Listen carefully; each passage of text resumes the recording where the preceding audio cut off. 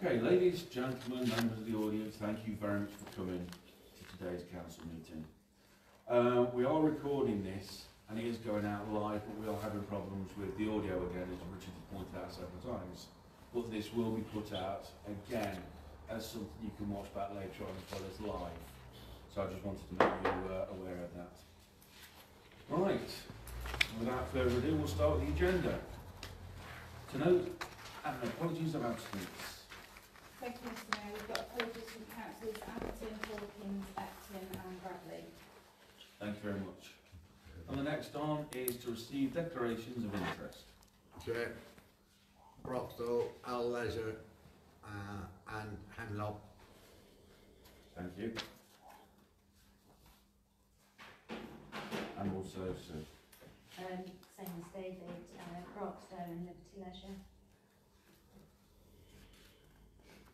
Right. Chair. Yes. My My deepest apologies. to declare an interest in Broxton, and also there is allotments coming up, I think, on the agenda. Yes, they are. Well. Thank you very much. And also John at the back there. Thank you very much. Right, if nobody else has hand. Yes, Tim. Mr Mayor, I don't know if it's necessary, but it's probably good practice to mention that I've been contacted and it may be perceived as lobbying on the allotments issue. That's fine. That's fine. Anybody else? Yeah. That's fine. That's fine. Anybody else? Right. Anybody that's been there, we understand. Thank you very much. I better actually say then I have been contacted about item 9 as well.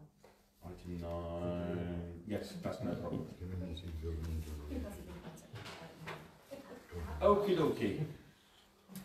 Now, item number 4 is minutes of committee and advisory committees. To note, draft minutes. My apologies. Item 3. Minutes of previous meetings. Confirm and sign the minutes of the following meetings as a correct record. A. 23rd of July 2021 and B. 20th of August 2021. Yes, Tim. Mr Mayor, 3A, the 23rd of July meeting, I corrected the previous meetings, or the previous minutes, or attempted to, by stating that I never made a declaration of interest. I'm not happy at all that this correction now requires a correction. It says in here that I asked to withdraw my declaration of interest, but I actually never made it. What I also said at the time, in my friend and colleague Councillor McRae's absence from that meeting, was that he also did not make a declaration of interest at the previous one, and that was recorded inaccurately as well. I'd please like that to be corrected, and I'm disappointed that it's now a correction of a correction. Furthermore, there's an item in here that also refers to me and says that I requested to be removed from the planning committee, and this needed to be deleted from the list of appendix to the minutes. That was again a correction, and therefore should have been corrected rather than minuted for review this time. I don't want it to appear to the public like I'm just chopping and changing my mind all the time, when actually I was just simply doing what's right for that item on the agenda and correcting the minutes. I'm going to pass this straight over to Sabrina, because this is her expertise. Yeah, I think so. The first item, that's not what I understood from what you said last time, so that's fine. I can change that. Thank you. The planning committee, perhaps it's not worded well enough, but that's what I meant, because you'd said it apparently at the main meeting, I think it was, that you didn't want to be on the planning committee, and that's what this was meant to mean. Doesn't mean that you're changing. If that was your, would you mind then, Town Clerk, please just making that clearer so that it doesn't look like I'm just chopping and changing all the time. Yeah. Thank you. Right, we'll go to Pip and then over to Ross. Pip. Thank you, Mr Mayor. Under minutes of committees and advisory committees, we've got at F, Arts, Events and Heritage, 5th of July. Can we just stop to number 3, please? We're still on number 3. We haven't gone on to number 4 yet. I will come back to you straight away when we get to number 4, I promise. But we're stopping on number 3 at the moment. I think you mean item 19, 2021 F on the current minutes that we're looking at. Or number 4, which is minutes committee. 3 is minutes of previous meetings. Number 4 is minutes of committees and advisory committees. We're currently looking at the minutes of the meeting held on the 23rd of July. I am looking at that, Is yes. that what you're looking at? Yes. So should we look at it? My apologies, I'm in the wrong. Please continue. So it's item 19, 2021. Yep. Minutes of committees and advisory committees. Yes. Under F, Arts, Events and Heritage Committee of the 5th of July. It says that it was resolved that the minutes of HR and Policy Review held on the 5th of July be noted. Sorry, thank you. I'll just clear a copy of the notes of that one. Thank you for bringing that to our attention, Peter. And once again, I apologise for being wrong. We'll go over to Ross and then over to Richard. Ross. So are we just talking about the minutes on the 23rd of July? Are we talking about Just the 23rd of July. I was just talking about something. Okay, thank you. And Richard? Yeah, I thought we was doing both sets together as well, but by the way you explained it. So am I right to speak about on Part B, 20th of August? Can we do that after? Yeah, okay, sorry. Yeah, of course we can. Yeah. Right, so obviously we're going to have to make some changes to that. So, Or we can approve them with those changes Yes. now write them on the official copy. so with the changes put over, would I have a right? We'll do Richard first and seconds. Yeah. We'll do Tim. Thank you, Richard. Thank you, Tim. All in favour? All against? All opposed? Abstain. Sorry, my apologies. Right, and now we'll get on to number B, 20th of August 2021. Richard, you've asked first, so you're up. Yeah, I know obviously at the beginning, at first bit, I did declare an interest as part of Broxton Borough Council because I'm a substitute on the planning committee. But when we did actually go to the vote, which is the last item, 28, 2021, I did actually ask if it could be written down that the reason I abstained is because I'm on the planning committee, because I didn't want people thinking I just abstained to be awkward because, you know, perhaps I have been in the past, but I just wanted people to know that I was abstaining for the reason that I'm on planning at Broxton, just in case I got called up there and it's not on there, so thank you. We wanted to record a vote, so we wouldn't record that anyway. But I did request it, and I'm sure that if any councillor asks for it to be noted, it should be, and I did make that request. You didn't ask for a recorded vote, on that. You asked No, I didn't ask for a vote. I asked for the way I voted to be written down. That's what I did ask for. I remember clearly asking for it. Any others? Ross? I was at the meeting, although I was late, which I think is why I didn't get present there. Thank you very much. Anybody else? Thank you. Right. With the corrections made that need to be made, can I have a proposal for this? Second. Thank you, Ross. Thank you, Sue. All in favour? All against? All abstain? Thank you very much.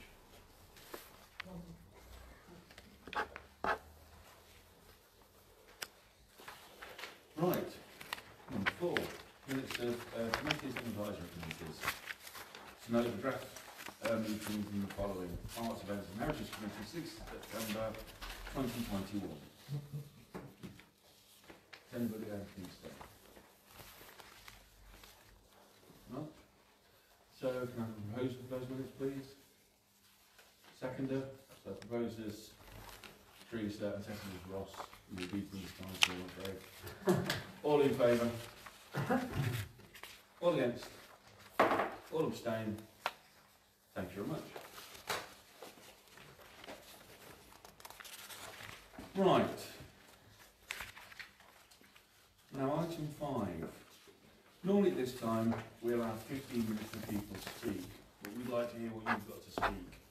So I'm going to extend this to 30 minutes. We will all get 3 minutes to speak per person on this. Anything you wish to bring up here. Now, normally again, if you're from Brankett, you wouldn't be covered, but again, we want to hear what you say. So again, you'll be welcome to speak as well. So, if you have anything to say, members of the public, please can you stand forward? Yes, point of order.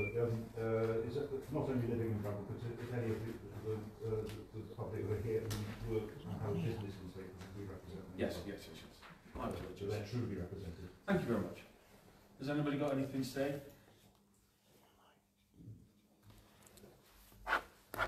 No? Okay then. Moving on. Item number 6. Town mayor's engagements. Now, I've been to quite a few. I've really enjoyed these. Some that other councillors told me about that you would go and do. And I've got some that I'm looking forward to go and see, including the Hemlock Rocks. And I was invited by Sharon Hands to go and watch an installation of the bleed kit that she raised money for, which I was really impressed with. I don't know much about the bleed kits, but by the time I'd finished, I knew quite a lot about the bleed kits. They're a fantastic piece of kit, along with the defibrillators that are in the area as well, and they should both be commended for all involved raising money for either of those. And again, I've been asked to attend to the Macmillan's Coffee Morning, having lost 2 friends of mine to cancer this year and last year. It's one event I will be really looking forward to going to, and I will always support Macmillan. They do a fantastic job, and thank you for the invites. If you look on the sheet as well, you'll notice other invites that I've attended, including the favourite one so far that I have talked about at length, which was the garden competitions. I went to Munro's to open the coffee shop there, and they're fantastic people. They've taken the opportunity to open the store here, and they want to really engage with the public and also with the council and community, which we have to back up and we have to encourage, because I think the more people that help us all the way through on all levels is fantastic. He's even talked about possibly looking at opening a boxing, some sort of boxing ring that he's done before the country for people that are troubled, to help them put their aggression into that and also deal with their anger and aggression rather than taking it out with gangs and things like that. And I think something like that needs to be carefully looked at. I don't know much about it, and I'm the first to say that, but it's something he spoke to me at great length about. And it's so wonderful to meet the good people of Stapleford, and there being the garden competitions, the bleed kits, the other events that I've been to, and events that I've yet still to go to. He says looking for them at the moment. Please bear with me a second. There we go, yes. Right, thank you very much, Verena. We've opened Munro's, we've visited to inspect the Walter Park VC Town Square flower beds. Special mention to John that he knows more about flowers than I think any of us put here. And he's really done the best in making sure that the bed there blossoms for everybody who uses that square, from the combined services to ourselves, to the markets, etc. His leadership has been brilliant in that. The annual Borough Town Council Parish meetings, obviously I attend those. The garden competition, which I spoke, Sustainable Stapleford, again a fantastic event, something I'm very interested in, and again thanks to Teresa and others who worked so hard and so diligently to do that. Again, talked on Myth and Legends at Stapleford at Hocus Pocus. I was invited to, where I met Frank Earp, a fantastic person that Richard has met as well, who knows so much about the myths and legends of Stapleford and Nottinghamshire. And as I said to Richard at the time, I had no idea that the Hemlock Stone isn't the original name of it. It was just known as Hemlock Stone, like sandstone, etc. And it was known as a different name, and I'm really sorry I can't remember what it's called. But hopefully we can find more out about that later. But it just goes to show how much something changes in history. We did the afternoon tea with the town mayor and a charity fundraising event that was fun. I enjoyed it, and it was great to see so many people coming to attend. And everybody that did the pre-teas, etc., and afternoon teas, well done. You did a fantastic job, and thank you everybody for attending. It was wonderful. Apart from you, I couldn't eat any cake on my diet. And also, as I said, I'm looking forward to Hemlock Rocks and also the Macmillan Coffee Morning. I've got a full itinerary for there, and all I can do is thank everybody who's invited the town mayor and It's been an honour to represent the council. Thank you very much. Right. Simon. Yes. Mr Mayor, may I ask a question about one of the events? Of course you can. It was the Sustainable Stapleford event. I think I mentioned it, well I did mention it in the Arts, Events and Heritage Committee. I'm just surprised by the way that it's been, I won't say minuted, but recorded on this, that it mentions the, that you attended the Carnegie Centre, Yes. but there were actually 4 venues. As I explained before, I am disabled and I was in a lot of pain. The only place I could come to sensibly and safely was this centre. If I'd have come round to all of them, I would have done. Limited to what I can do, it's only here. Yes, we'll just go to Pip, then over to you. Right. Might I ask if you invited the Deputy Mayor, if you were feeling ill? The Deputy Mayor was there in attendance, yes. She was there in attendance, no, my mistake, no she wasn't. I was there in attendance as I was required to do. I'm just going to go straight over to the Deputy Mayor now. I was just going to say that in future, if something like that occurred, then I would be more than happy Yeah, I'll take it. for my weight, as I did at the afternoon tea. And that was absolutely fantastic. I So, really did help it. That's part of my role, I assume. It is indeed. Yeah. As I said, for Sustainable Stapleford, it was decided that I'd actually wait here. It was the easiest for everybody to come to. Yes, Tim. Thank you, Mr. Mayor.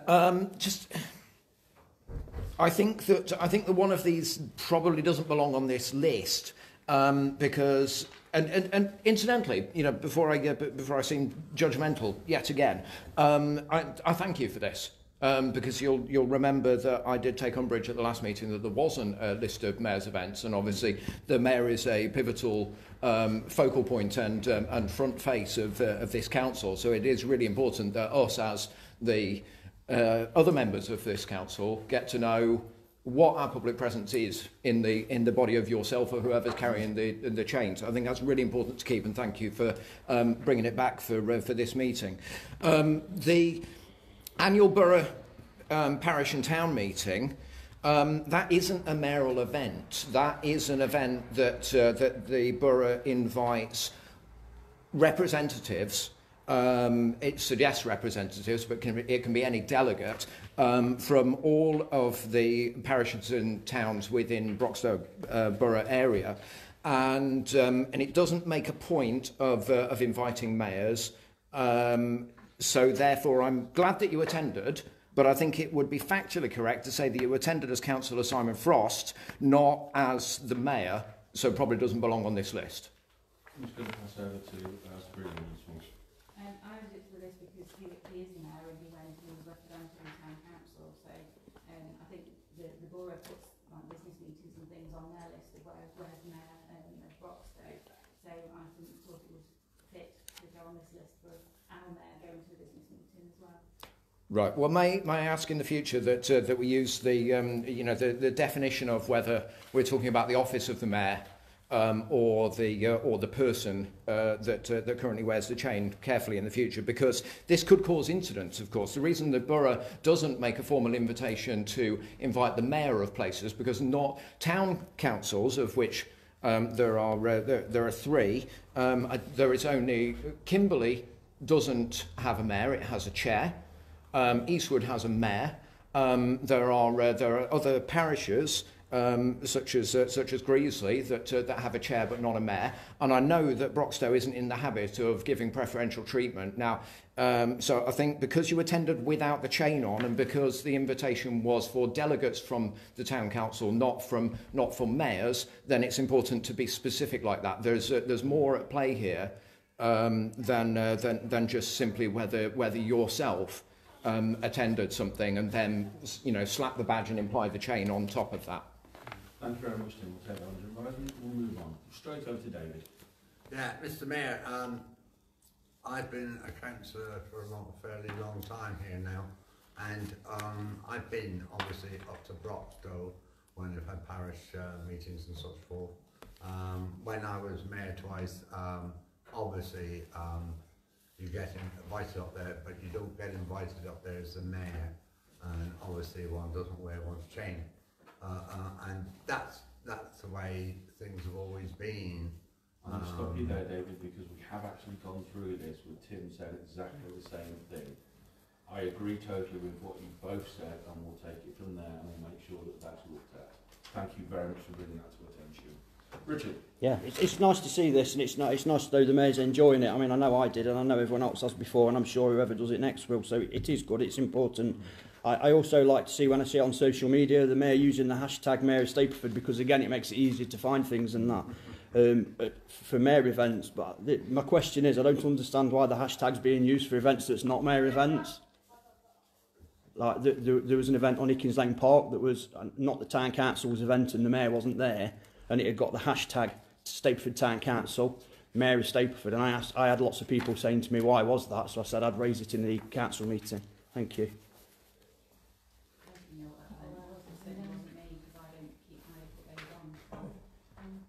Yeah, it wasn't on the town council's, it was on Simon's personal one. But the hashtag's being used when it's not official mayor events, and I just think you've got to be careful where you're using it, because an official invite is an official invite. If you're not, then you shouldn't really be using it. If it is, I'll make sure that it doesn't happen again, and I do apologise. Right. Clerk's report. Now, this is the notary report. And over to the clerk. Thanks, Mr. Mayor. I don't propose to read through the whole thing. Hopefully everyone's had a chance to have a look. I've been rather busy, to say the least. And obviously I am working too much on my own. Well, since the end of July I've been working on my own, trying to get things sorted. But during the sort of interim from January to July, I've been also working with new staff and having to train them on top of everything I am doing. So this is just a roundup, hopefully, which covers most of what I've been doing for the year. I'm sure I've forgotten things. There's lots of stuff that probably hasn't made it onto here that I'll remember at some point in the future that I have achieved as well. But if anybody's got any questions, then please do ask. Yes. Can I just say, I think everybody on the council who's read through this would like to say thank you very much for your continued dedication to being the role. I know it's been very difficult with a lack of staff, and I do appreciate the hours that you are putting in, because you know I get to see your timesheets and I know the hours and the funny hours that you work in to cover things in the evenings, things in the mornings, and all the sessions, and how flexible you are being. So I just think I want to say a big thank you for doing that. Right, and on to financial update. Mr. Mayor? Yes. Couple of questions through you. This is just a noting report. Yes, it's questions. Okay, my apologies. The item, I'll give an observation first off, but we're talking about this later. I think it's a bit disingenuous to in terms of representation of opinion, to say that there have been misconceptions seem to have cropped up with regards to the allotments. I happen to know, and I'm sure other councillors do, that people are bloody livid. We'll come on to that later. 1.4. I find it quite ambiguous, and I don't really know what it's referring to. It says that to sort out the road situation on Albany. I may have missed it if there has been a report on this, but at the moment the road situation left me, and all I have on my notes is a question mark, going, I don't know what the road situation is, so I'd be grateful to know. Thank you. Similarly on 2.4, 4 ideas have been submitted and feedback is awaited. Could you elaborate very briefly on what the 4 ideas are? Because I, again, am not in the loop on this. Thank you. Right, so hang on, what was it? The road situation on Albany. This is something that the allotment holders have raised, and it is an issue.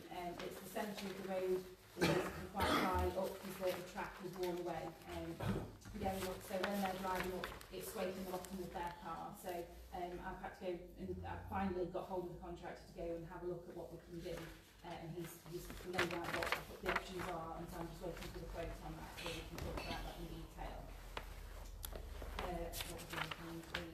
2.4, 4 ideas. The 4 ideas, so I'm trying to remember these now. So one was like a writing workshops to lead up to, as you know, we do the writing competition in February for Valentine's Day. We ran it this year, it didn't really go anywhere, so we're trying to do that again through the arts group. And this is sort of an extra thing on this to have writing workshops which will lead up to a performance on the town square. So this kind of links into another thing that we're wanting to do, which was the I'm calling it Square Sounds at the moment, but music on the square over a lunchtime period on a Saturday, to try and sort of have a backdrop to people coming shopping and trying to encourage people to come and stay in the town. What were the other things I tried to remember what they were then?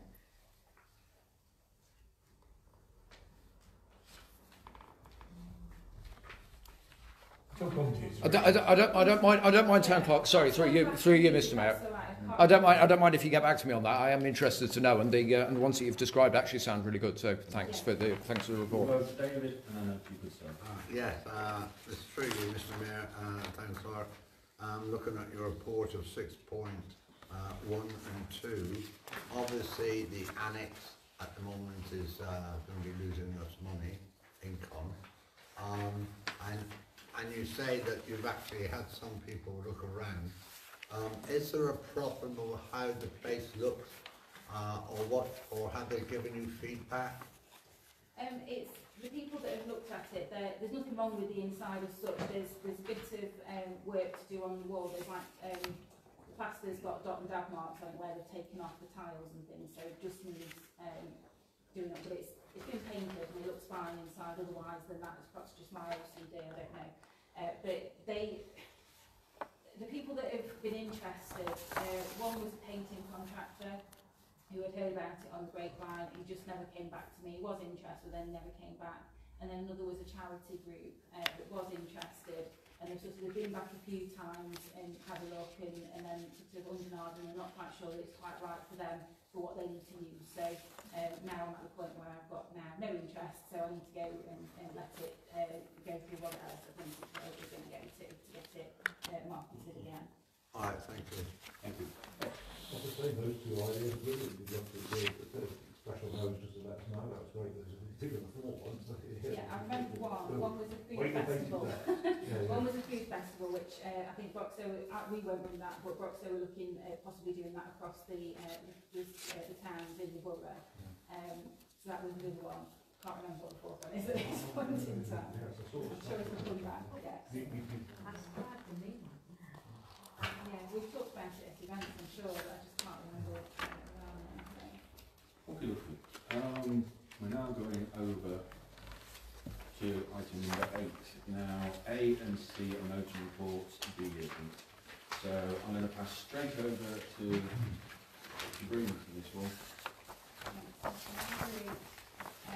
A is just an overall summary of receipts and payments to date for noting.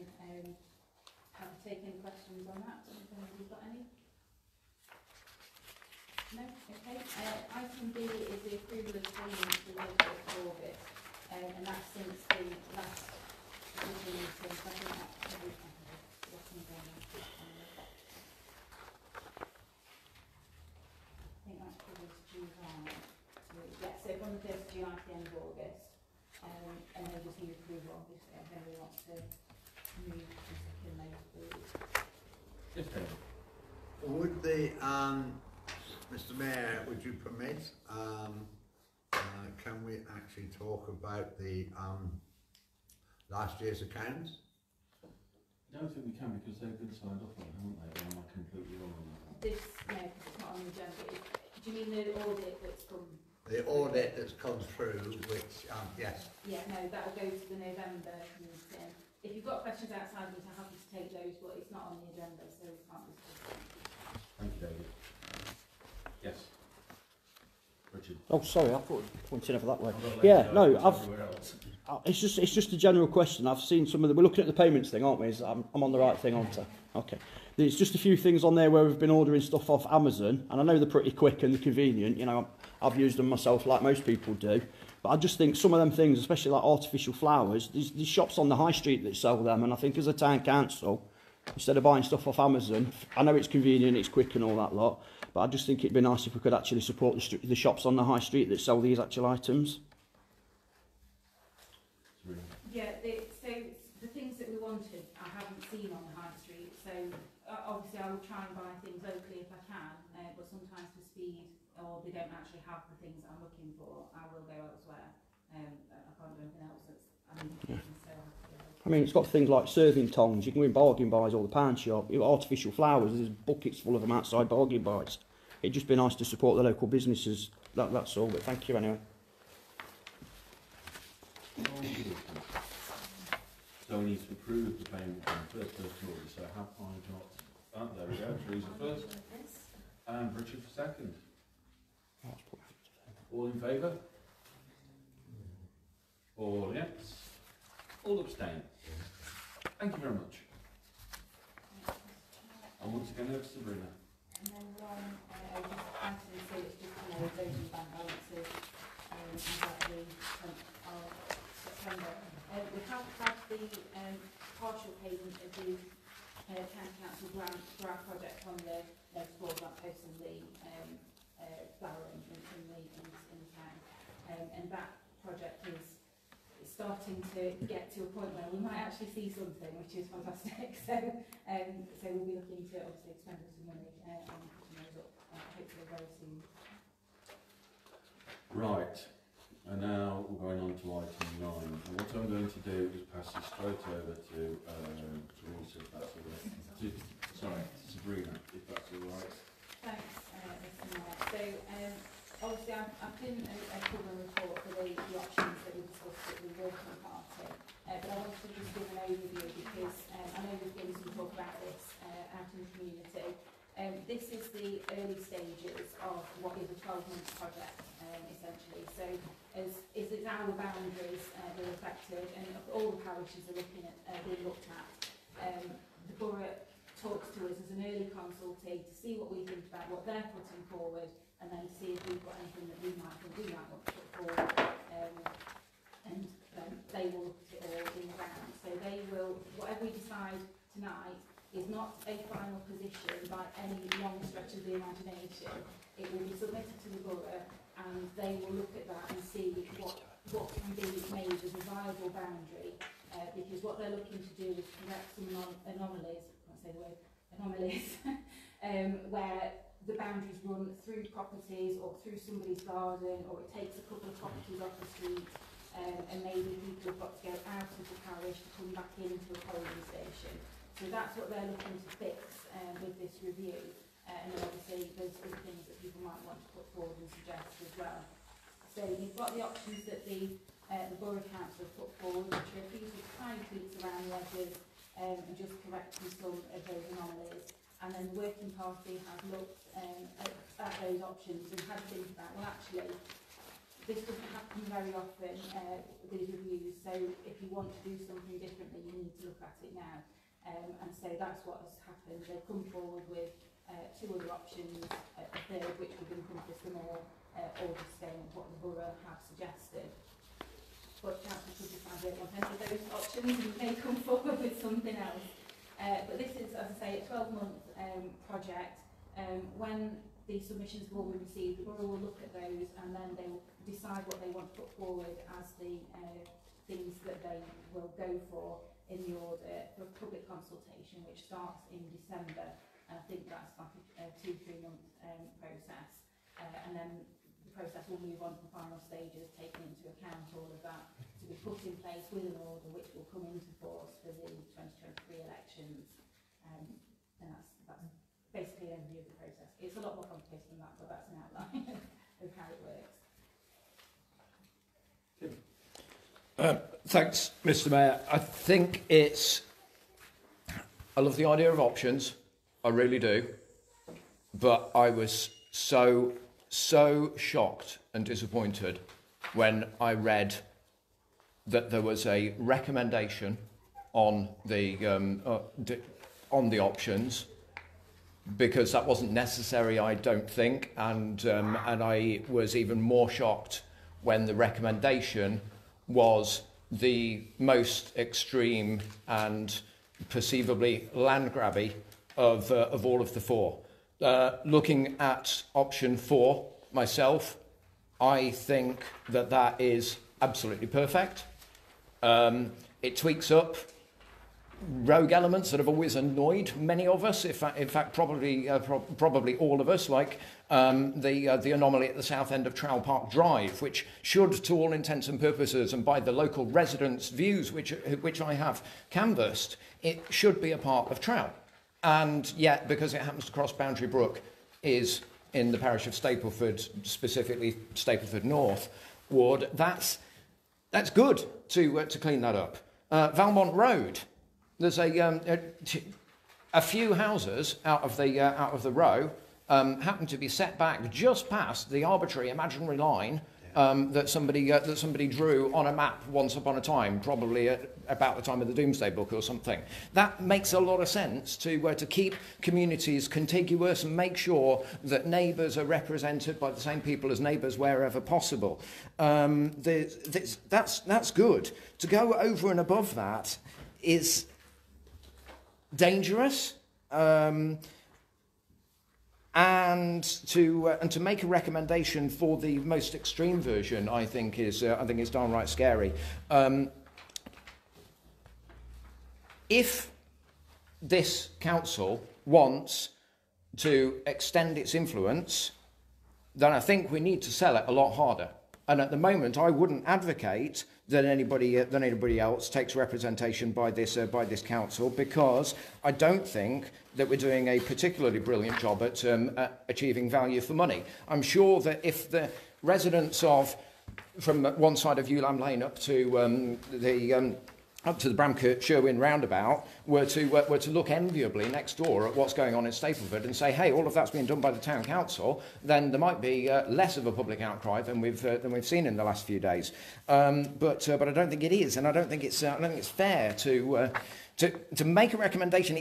What's annoyed me the most, Mr. Mayor, and I will wrap up with this. What's annoyed me the most is that it drags our name through the mud. I know. And we all know that recommendation was made by a working party of 4 people. But a lot of people don't understand the process, and now it's set community against community as Bramcote thinks that Stapleford's trying to take over. And I've been trying to assure people Stapleford is not trying to take over. Your address and your street signs aren't going to change. However, we are elected people that are meant to understand the thoughts and feelings and reactions of our local community. So to make a recommendation, albeit one that I hope will get voted down in favour of option 4 at this sitting, has caused a massive amount of upset, and it was an irresponsible thing to do when we could have made the sensible recommendation and then decided, hey, maybe we want to tweak that on the night. So please, in the future, if somebody sits to make a recommendation on a working party, could they just think about how the residents are going to react to this, what thoughts it's going to leave in their head, and what reputation it leaves this council with? Because the damage is done now. Thank you very much. I'm going to go to Richard and then over to Teresa. Yeah, thank you. I've got a statement to read out here off a Bramcote resident, so I apologise if I get some of the words wrong. You know what I'm like. So thank you. It won't take me a minute. So this is a statement for Stapleford Town Council, and I'll hand this into the town clerk if you want. Then is it easy to put in the minutes? And if you want me to email it, yeah, I'll do that as well. And cut and paste pretty good, isn't it?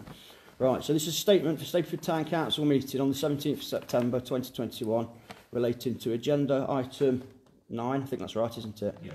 From Sue Sambles, editor for Bramcote Today, and she says, my husband and I, that's her, not me, obviously. My husband and I moved into Bramcote as newlyweds in 1989. We started our family in 1992 and began to feel part of the community of Bramcote, initially with a Bramcote-based NCT group, later St Michael's toddler group, and then local schools. I became more involved in supporting the Bramcote community this century when I represented Bramcote Neighbourhood Watch at police safety meetings. Started regularly attending the Bramcote CAT meetings, and in 2011 joined 3 other Bramcote residents to create a community website, and 10 years later we are still serving the Bramcote residents as volunteers by keeping them updated about matters relevant to them. In more recent years, I've become actively involved with Bramcote Neighbourhood Forum, Bramcote and Stapleford Community Hub, aka Bramcote Hills Cafe in the Park, and I'm a member of a small group of St Michael's and All Angels Church, Bramcote. Whilst I acknowledge Stapleford has a strong community feel to it, and as our nearest town, we have used Stapleford services over the years, plus those in Beeston and other surrounding areas, I strongly identify as a Bramcote resident and I'm not in favour of any action to move the border. Geographically, Bramcote may be split by a large island, but we are a strong community. And if you look at residents' comments and then there's a link to the Bramcote Today article that's on there, I'm not going to read a link out, and then it says, and particularly on our Facebook post, you will see that I am not alone. And that's on behalf of Sue Sample, so thank you for letting me do that. Thank you very much. Teresa? Okay, yes, I know, I've seen the stuff, I've seen the comments. Just to make the process clear, what the working group was asked to do was to make a recommendation to council.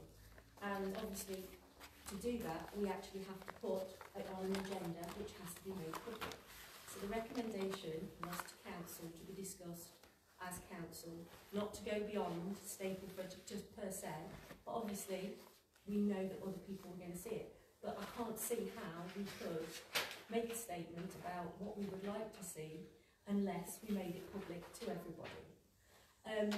Yes, I did go, well, we did discuss the options and we did go for the biggest changes. But I think it would have been almost remiss of us not to suggest the big changes first and then almost try and hide it. And then if this council did decide they wanted to go with the big changes, then it would have been more uproar. If anything, we've actually elicited the views of people early on so we can consider them. And I am perfectly willing to abandon this first option because we know it won't progress beyond borough. And that is what this process is about. So I don't actually regret suggesting it one little bit. And I'd just like to clear up some of the misconceptions that have actually come out in those messages. Like you said, Tim, it's not actually going to not be Bramcote. And I think we need to explain that, you know, we're changing an electoral boundary, not trying to make a change to a town's name. Part of the process is that we could actually change the name of this council. This council could be, instead of Stapleford Town Council, Stapleford and Bramcote West Council, and actually integrate that way. There are other options, you know, it's not about trying to obliterate the character of Bramcote at all. And I take your other point about, you know, enviously looking over from one side of Newland Lane to the other. But in all honesty, we know that the people in this green area of Bramcote that we've highlighted use Stapleford and see Stapleford as their central point for easy access to goods and services. What we were actually thinking of is actually inviting them to be part of the community that gets a say in how those goods and services and events are run, because currently they don't. And also, yes, there is a financial implication to this, and I won't lie about it.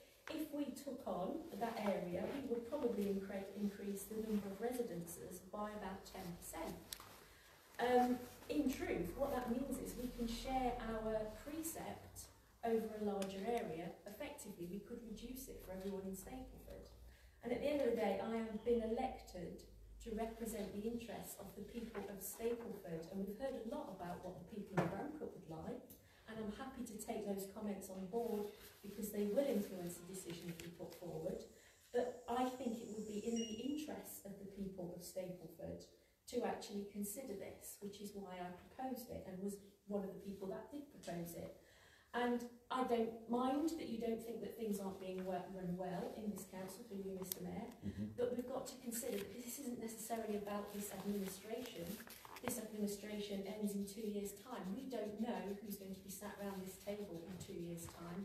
And what I am concerned about is putting those people in the strongest possible position to represent the interests of the people of Stapleford that I possibly can. So I will actually say, I am happy that there is strong enough feeling that we won't go with this, but I am also very happy that I did propose it, because you will never get the bog standard vanilla suggestions from me. Thank you, Mr Mayor. Thank you. Richard? Yeah, just a little, it's a quick question, because obviously that was a statement I read out. It does say on here about it would allow the residents to access the town mayor. I was just wondering how many residents have actually made that request, and were they also told that there's a mayor of Broxtowe as well, whoever, obviously it's me at the minute, but in the future it was someone else. And as Teresa said, moving forward, there is a mayor of Broxtowe.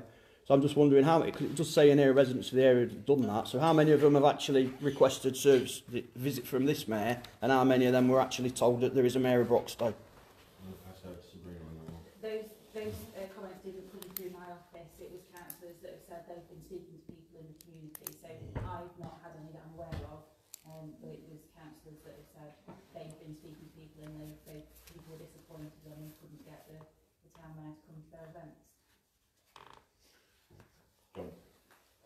Just a quick one on this myself. I mean, I'm aware, what Teresa said, I fully agree, we've got to move forward, right? It's getting a bit nitty-gritty again. I was looking at some of the comments that were made by certain Brankett people or about the Stapleford's this and Stapleford that, and the same can be said vice versa what we say about them. At the end of the day, we're all here to improve this community, right? I'm sure when it goes to the borough, there'll be a lively debate on whatever we say, and the debate will go on for days. Because most of these boundary changes do. Whether people at this level are aware of it or not, I'm not sure. It's the same at the minute at Aldsworth and Cossall. Everybody's arguing because Cossall, they're moving the border across the road, so everyone's moaning about this, that, and that again. But remember, what happens is, once everyone's been consulted, it goes to the borough. The borough will then make its recommendations to go to the Boundary Commission.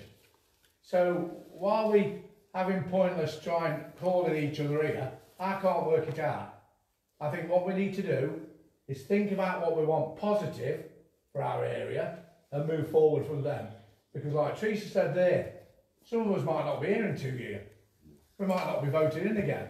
So it's for us children and everyone else, not for us, what's best for us. Because you could argue that most people in Brankett send their kids to Wadsworth or St John's. Well, where are them schools? Are they in Stapleford, unless am I confused? So there's loads of arguments about what's right and what's wrong. Let's just try and think what we're putting together and put it through properly. And have a good think about what we're saying. Thank you. Thank you. We'll go to see next, and Ross. Just to answer Richard, yes, and yes they were. Thank you. I had a couple of requests for the town there, and I explained you were out of the border, so yes I did, on both. That's appreciated, thank you. And on the border issue, I think it's a shame that it's been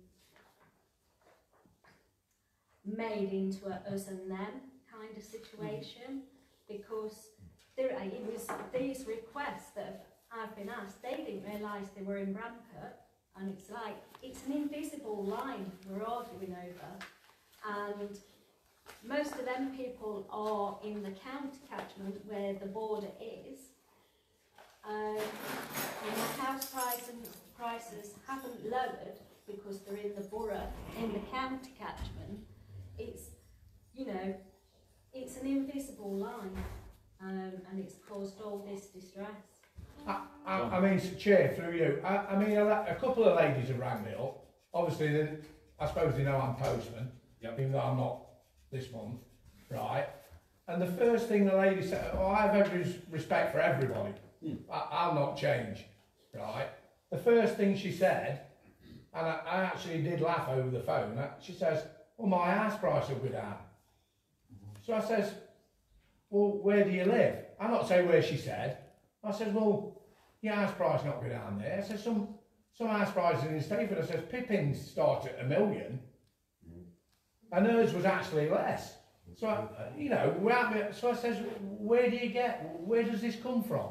About your house will go down in value when some houses in Stapleford start at $1 million, and on Tote Lane in particular, and all the way up. So whatever negativity is going out, and we're in a period now where everybody always wants to do is talk negative, from bushes not being cut to roads having potholes in, and that's the way our job is, to make sure that they get the right information and we get the right deal for the people of this town, or this area, to be honest, not this town, this area. I have to agree with John. I think we do have to talk positivity rather than negativity. And as John pointed out as well, we can put our information through, and then it's over to the borough. The borough will make the decisions. We are just, if you like, putting these ideas forward and listening to what the people are saying. Right, I'm going to go Tim, then David, and anybody else? Right, Tim. Over to you. Thanks. I'm not going to repeat anything I said earlier. I will reiterate though. We know our area. We know what people's reactions are going to be. We know what the misconceptions. I've made it myself. My first delivery round of the Liberal Democrat Focus when I joined the party, I got a bit carried away on the other side of Lamb Lane. I got a right telling off. I can tell you that. And that's when I learnt where the border is and learnt what the reaction of the public to that border is and how strong the community identities are and how people do not want to cross the beams. I think that the recommendation made by this council, while I am always an advocate of exploring all the options, I think the recommendation made by the working group to this council that we know was going to go on public documentation because, Teresa's right, it was always going to be on a public document and a matter of public record. That it's clumsy politics to not take into account how people are going to react. If we know our people, then we should be able to predict how they react, and we should be able to mitigate that with more sensitive communication.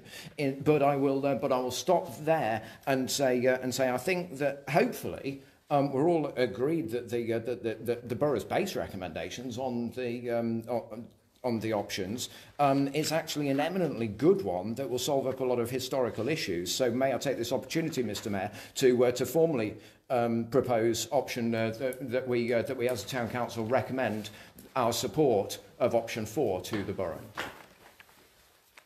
I'm going to let Teresa have come back on that one first. Before we go on to that, I just want to explain why we suggested the extension beyond the boundary of the A52, because we are sorting out anomalies. And if you look at the map, you can see that little tiny noggin there of white space beyond the A52. That is 2 houses on Vessel Lane that go beyond the A52, and they actually are served by Stapleford, and that's the only way to get to that area. So they have come into that boundary. You can see that there are 4 properties that are actually in that area. And one of the criteria that we were asked to look at was the community side of it. And those houses, those 4 properties in that area, I did go on Google Earth to look for them. They were quite tricky to find some of them. One is a farmhouse that's actually considerably further down the track and is in Toton, but isn't actually accessible without going through Stapleford by road. And I did a crude Google Maps distance measurement, and it was going to be about 4.4 kilometres for those people to go by car to the nearest polling station in Toton. And the irony of it was they were actually only a kilometre from Midland Avenue, and they virtually had to drive past it to go to Toton. So there is quite an anomaly just beyond that point. The other properties, I think, are associated with Bardell's Centre.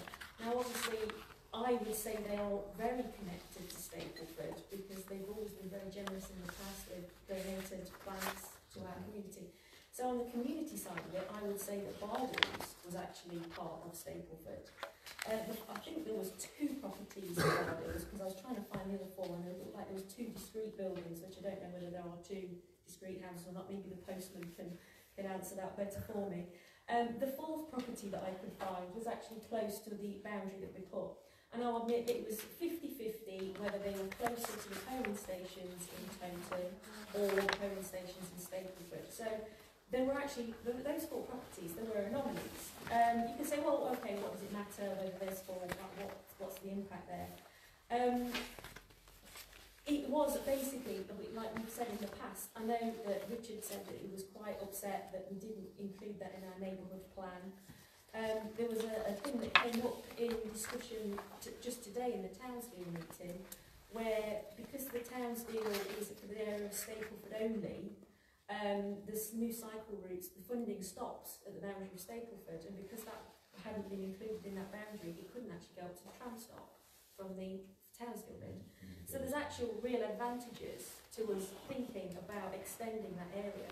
And also it would give people of Stapleford a say in some of the developments that are going ahead, because I certainly feel we've not been consulted by the Chetwynd Neighbourhood Plan Group as much as I would like. I did check with, I think the lady's name's Janice, is it? Yeah, who talked about this, and I said, will it affect the neighbourhood plan area?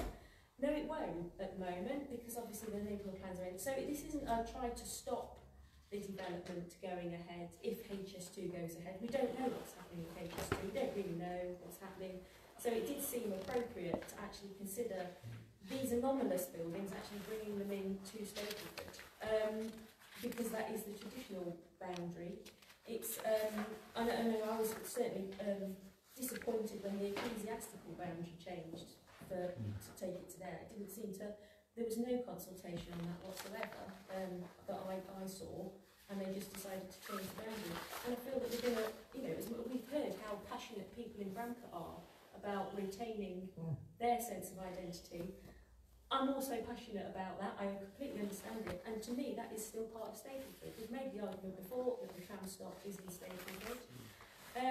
Obviously we acknowledge that the totem plans that are coming forward may change where that boundary is in the future. You know, it might not be practical because there might be things that are built over the line. But when we looked at the maps, because we did as a steering group look at a lot of maps, we looked at what Toten have got planned, where things are going. A lot of that area is apparently going to be an innovation village, which may not go ahead now because it was going to be a mixture of residential and commercial businesses in that area. That's probably one of the things that's going to be most effective depending on what the decision is made. But all of the plans seem to have a continuation of the tram line, which we felt in the future could be the boundary, an acknowledgeable boundary between Stapleford and Toten, should those plans go ahead and when those plans go ahead. So what we proposed was that this part be included in Stapleford for those 4 properties, because they are anomalous anyway, and we felt that there was a reason, an argument to say, well, these are anomalous and they can come into Stapleford, with a view of what would this look like in the future. So that is why we've suggested, you know, putting that bit in. So I can't remember which option this is. I think is this option 2. So I would argue that option 2 is the one that we go for. Just going to come back before I hand over for a second. I remember Richard telling me with glee that he's responsible why the Stapleford sign is where it is. He made sure that that is in Stapleford. And when they were talking about changing it a few years ago, he nearly went absolutely nuts. There was no nearly, and the sign's still there, so I won. You see, that's why I'm supporting option 2, because I believe that that should be parish in Stapleford, because as Richard has done, he's put the mark there. That is our mark in Stapleford. That's where Stapleford comes to. And we need to make sure that that is represented on this council. Now, I've said my bit. My deepest apologies. I think it's first over to David, then Richard, and yes, so David. Right, thank you, Mr. Mayor. Well, Mr. Mayor, I'm not a councillor that normally goes way back in time. But at one time, Stapleford Town Council had another name to it, and it was Sandy Acre and Stapleford Council. Now, I've looked at the plans, all of them, and I've listened to a lot of people who I've spoken to in Stapleford and at Bramcote. The people of Bramcote don't seem to want Stapleford moving, taking over more land. The people in Stapleford don't really want it changing at all. In 2011, this boundary changes, possibly, it came up before. We made recommendations regarding Valmont Road, etc. And the commission decided that things would stay the same. Now, obviously this council and councillors have ambitions about what they would like to see the town expanding or not. And obviously we have to, whatever you do, we have to be careful the way we do it.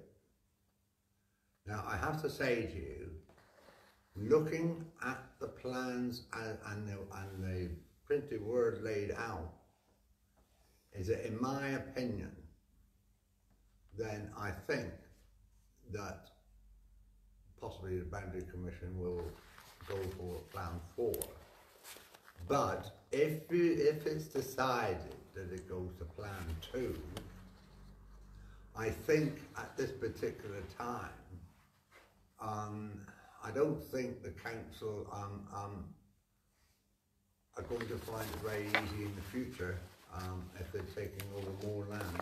Yes, there might be more money, might be this, that and the other, but at the end of the day, the council has to show that it's doing really well as it is now, yes, and let people at Browncut stay where they are and let people in Stapleford stay where they are. And I truly believe the Boundary Commission won't make any changes at all for maybe the 3rd time running.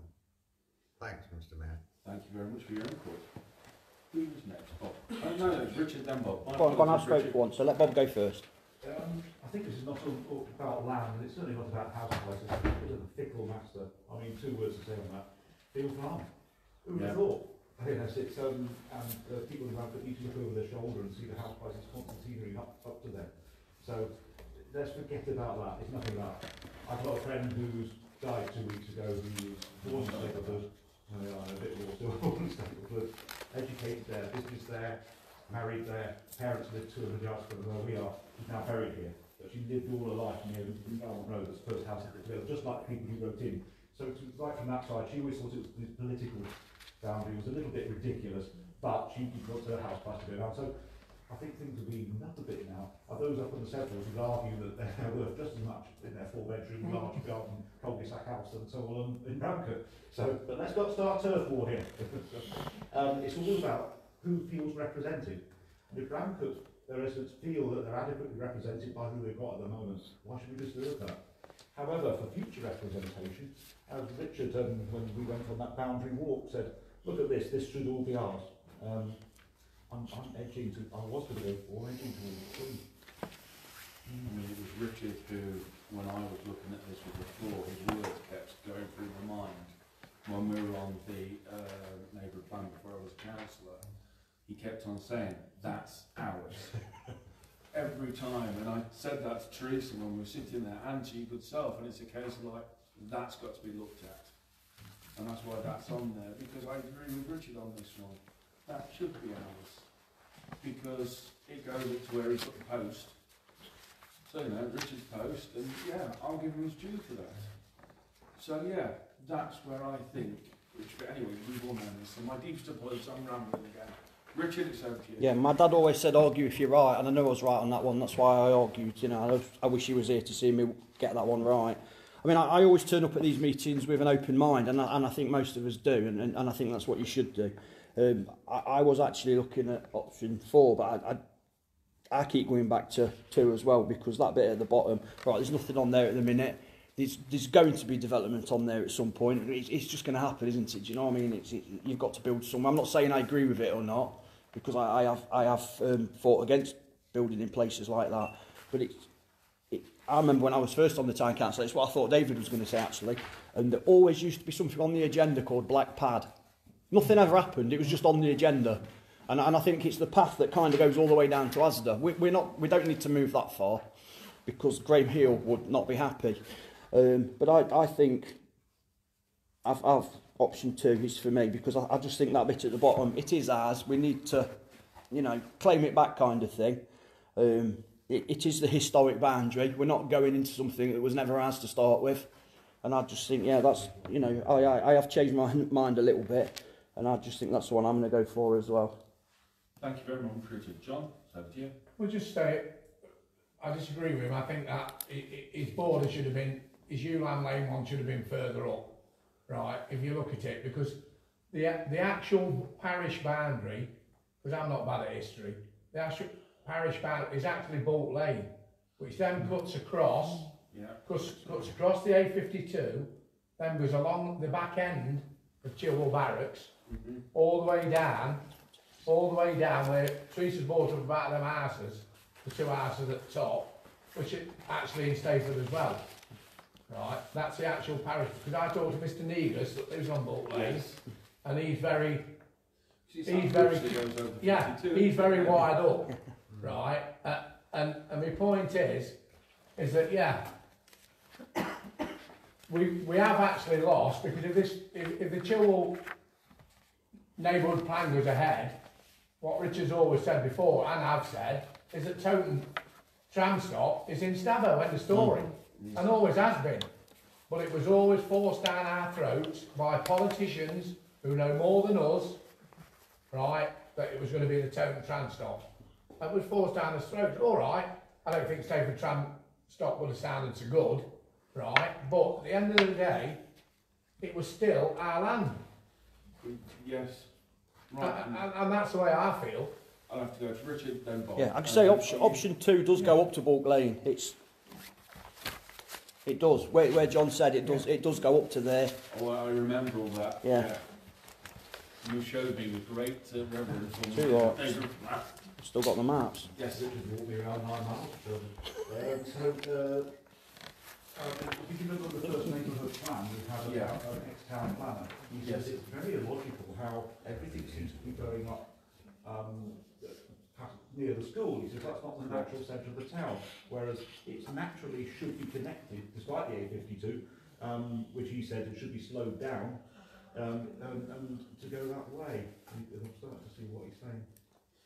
Yeah, it is when you look back at all this, and we've all had our discussions, and things start to drop into place, as they do, especially when you've spent 7 years, is it now, Teresa, doing neighbourhood plans? Yeah, 7 years.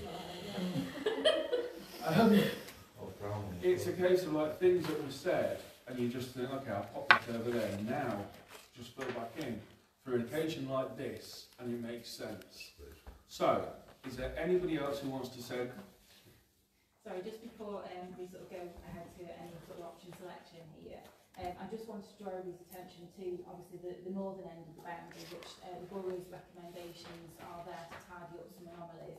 So I wonder if you want to select an option, it would also include the changes that the borough have recommended as well, because they are the professionals at this. They've not done this for no reason. Those things do need to be changed, and I just think probably it might be worth putting that in. Richard. Well, I'd like to propose option 2, including the changes that Broxtow's made at the top end, and obviously there's one on the right as well, isn't there, for the little Valmont bit. That's my. If someone wants to second that. Seconded by Teresa. Mr. Mayor, Yes. I already made a proposal. Sorry, you did, I was didn't never you? given the option to have a seconder, so I would ask if anybody would be interested in seconding option 4. If you wouldn't mind me coming back before we go to that vote to summarise why option 4 as opposed to option 2, since that wasn't on the table when I made that proposal. Mr. Mayor, Yes. can I please be excused for second or two? Of course you may. What we'll do is we'll just have an adjournment while councillors come out, and then we'll come back to it, and then we'll come straight back to Tim. I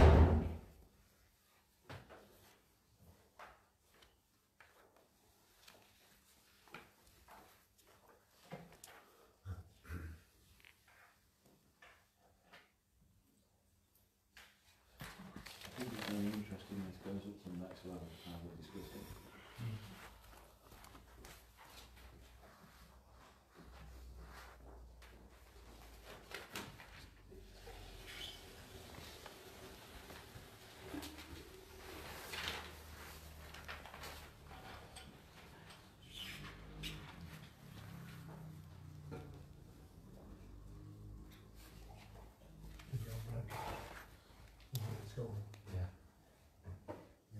Such a shame that you make it. negotiate, really, so. Well, it was waiting for someone to do it now. I don't get it that way, do I? It's been getting in it for a long time. I know. Yeah. Yeah. Yeah.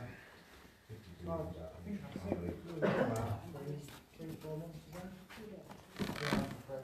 Okay, okay. I'll No. second option 4. That's no problem. What I'm going to do is go straight to Tim now to outline why he thinks option 4 should go through. Tim, over to you. Thank you.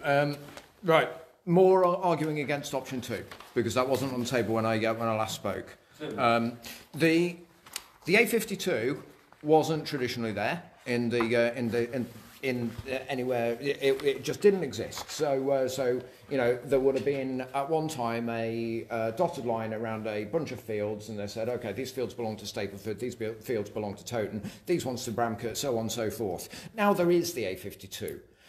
It is an impassable barrier in all but the remotest of places. That does not make for a contiguous community. We do know what's happening on the other side of it. I've spoken at length, and other people have. If anybody follows the strategic planning that goes on at Broxtowe and at Higher, there's a huge, great Midlands Engine strategic master plan framework for all of this. We know exactly, with or without HS2, what scale, and the scope of development that's going to go on in that patch. And so any dotted isolated buildings that we see there at the moment, they're not going to exist. There will not be any residents in those buildings because they are going to be bulldozed. Simple as.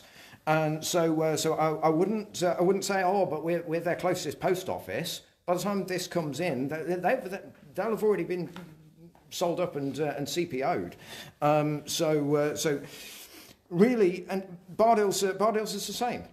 You know, we are going to lose access, and I've been arguing this on behalf of Stapleford residents, and I've been arguing against proposals from earlier incarnations of the neighbourhood plan, and I'm assuming they haven't changed, that the Bessel Lane access is only going to be potentially, although I've got the county to put this to put that option back on the table at the moment, the feels I get from the neighbourhood plan is that it's advocating that the Bessel Lane access will only be pedestrian cycle with a public transport bus gate.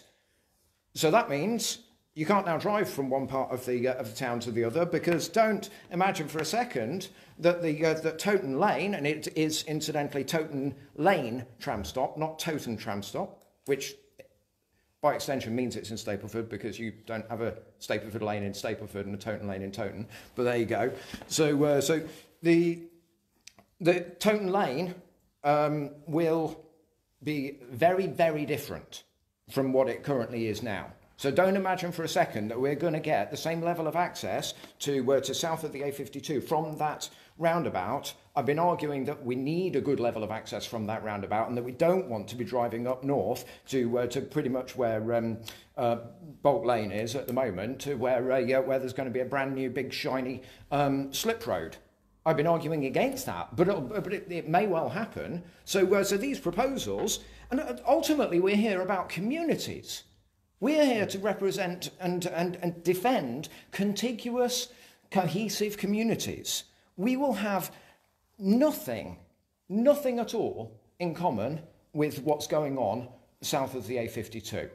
I'd be surprised if there's any residents living on that patch that we're talking about, and we certainly can't say, in a civic sense, that it's our responsibility to look after that bit, just because once upon a time that was the edge of some farmer's field. Option 2 is not even remotely viable. I would like to think that, oh, and by the way, it's not the Boundary Commission that's going to be assessing this, it's just Broxtowe Borough Council, and really and truly, if we want to claw back any credibility as council in terms of what recommendations we put forward, I suggest we put forward a sensible one that actually has a chance of going through, so that we can maybe, crow about it and say, yes, we supported that, which will be undoubtedly option 4, because in everybody's minds, that's the most sensible one. unless there's an ulterior motive which is trying to claw a load of Midlands Engine development money, which isn't going to happen because that's already established. It's going to be devolved. It is going to be taken away even from Broxtowe to a different level. I'm filling in. Sorry, I've been going on, Mr. Mayor, but I've been filling in a lot of the strategic planning gaps that have either been misrepresented or misunderstood of what's going on there. Because if that's the argument in favour of option 2, then it's really not a sensible one. So I stick by my recommendation for option 4. I'm just going to go to Ross, and then we'll go to the votes. Ross. I want to put something to you first, Mr. Mayor. Mine isn't about one of these particular options. It's about something that was mentioned earlier about the anger that even daring to consider having different options has brought into the community. And then Councillor Hallam has said about clawing back. So I don't know whether you want me to speak now, hold it till after the vote, because it's not going to affect how I vote here. Please speak. Councillor Hallam said there was a lot of anger on Bramcote today and in various other social media posts about this. I mean, when the biggest number of people that are going to change on any of these is 1,283, I wonder how many of those people have actually been angry about it. I suspect it's quite a small number. I've seen a limited number of names on the Facebook posts and things that I've read. But I think one of the things that stirred the anger up was 2 people elected to serve different areas of Broxtowe, putting this out that it was a grab by 2 particular political parties. And that made me really, really angry.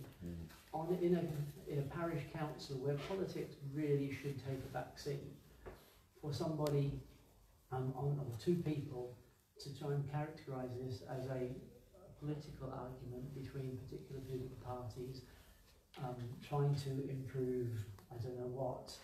I think that was unacceptable. I hope at some stage those people will reconsider what they do and calm things down and try and pour oil onto these troubled waters for what they said.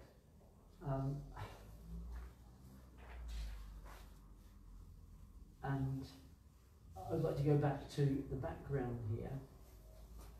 1.3 on the document says, at its meeting on the 23rd of July, the Town Council resolved to have a working party. And it was a working party of the Town Council, not an arm of 2 political parties. And anybody on the council could have put their name for it. We said 3 or 4 people, and I know one person that moved to end up on the working party held back to see if anybody else wanted before they put their name forward, and there was nobody else that was interested in going on this working party. So that's why I did. Yes, I was, and I've heard some anger expressed tonight. I've seen anger expressed on social media. That's what I was angry about in trying to turn this into a political mudslinging match. Thank you. Mr. Chair, can I make a point of clarification? I never expressed any anger on Bramcote today.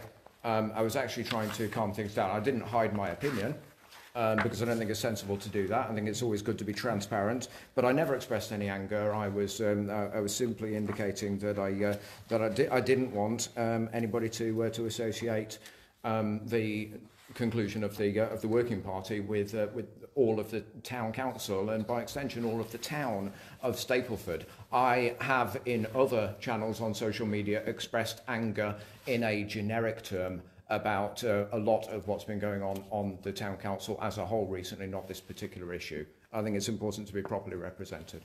Go to Sue, then we're going to come back to... No, we're going back to Ross first. I did say on Bramcote today and other social media posts that I did not say that anything in particular had been said just on Bramcote today. Councillor, that wasn't about this issue. If I'm angry generically, it's not right for you to bring it up topically. Can I ask, because we've had 2 proposals and what one obviously there's another seconder, that we try and move on to the vote because they have been put forward, haven't they? Yes, they have. I'm happy to go to the vote.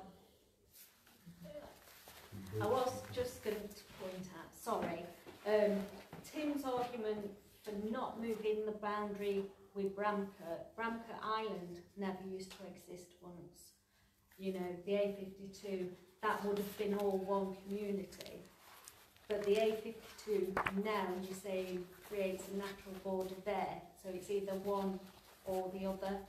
You know, that wasn't there before, you know, years ago for Bramcote, and now it's split.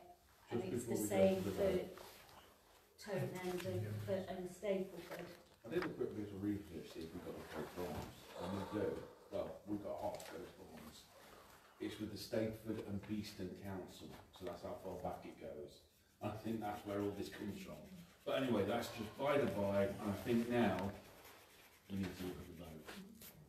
So what I'm going to do first of all is, because Tim put his one first, we'll go for Tim, and then we'll go for Trish, so everybody's happy with that. Okay, so for Tim's vote, that we just go for what the council says, is that what the council says, is that correct? Option 4. Option 4. Right, can I have a show of hands for option 4? All in favour? All against? All abstain?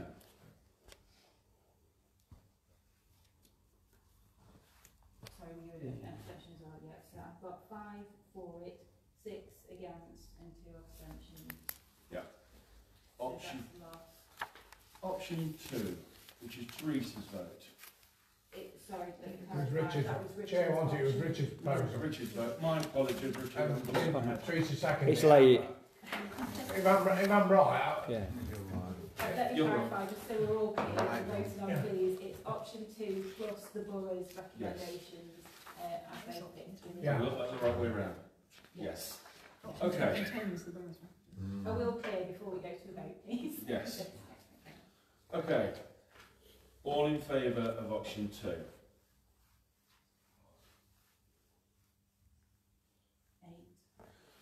All against? All abstain? Thank you very much for voting, and thank you for the very difficult discussion.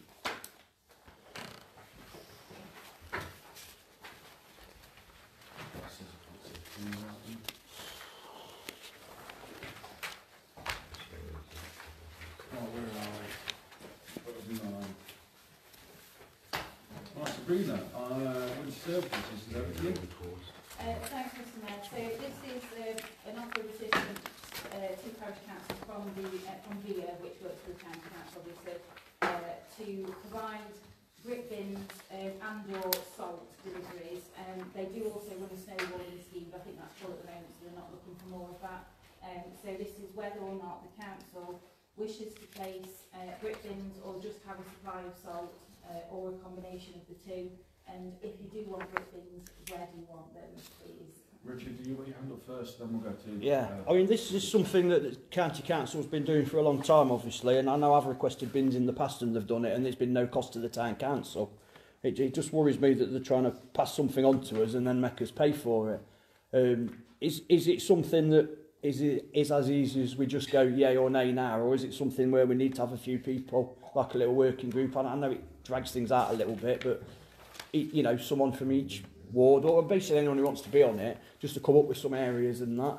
Because we could sit here all day arguing about different areas to put grip bins, and I think if we all go into our own wards and or just, you know, just have a walk around the whole town as a whole, maybe if the Town Council put some, I'm not trying to put work on you, but I am a little bit, maybe if we put something on social media, I don't know if you can do like a survey on there, that's beyond me, that one, but just asking people, you know, let the community put some ideas forward, and then if there is a willingness for it, obviously there's going to be a cost, that gets passed on to the public, doesn't it? Let's see if it's something they want us to do, and if they don't, then we just nag at the county council and say, you know, we've got a county councillor, let's just say we want them bins, but we don't want to pay for them.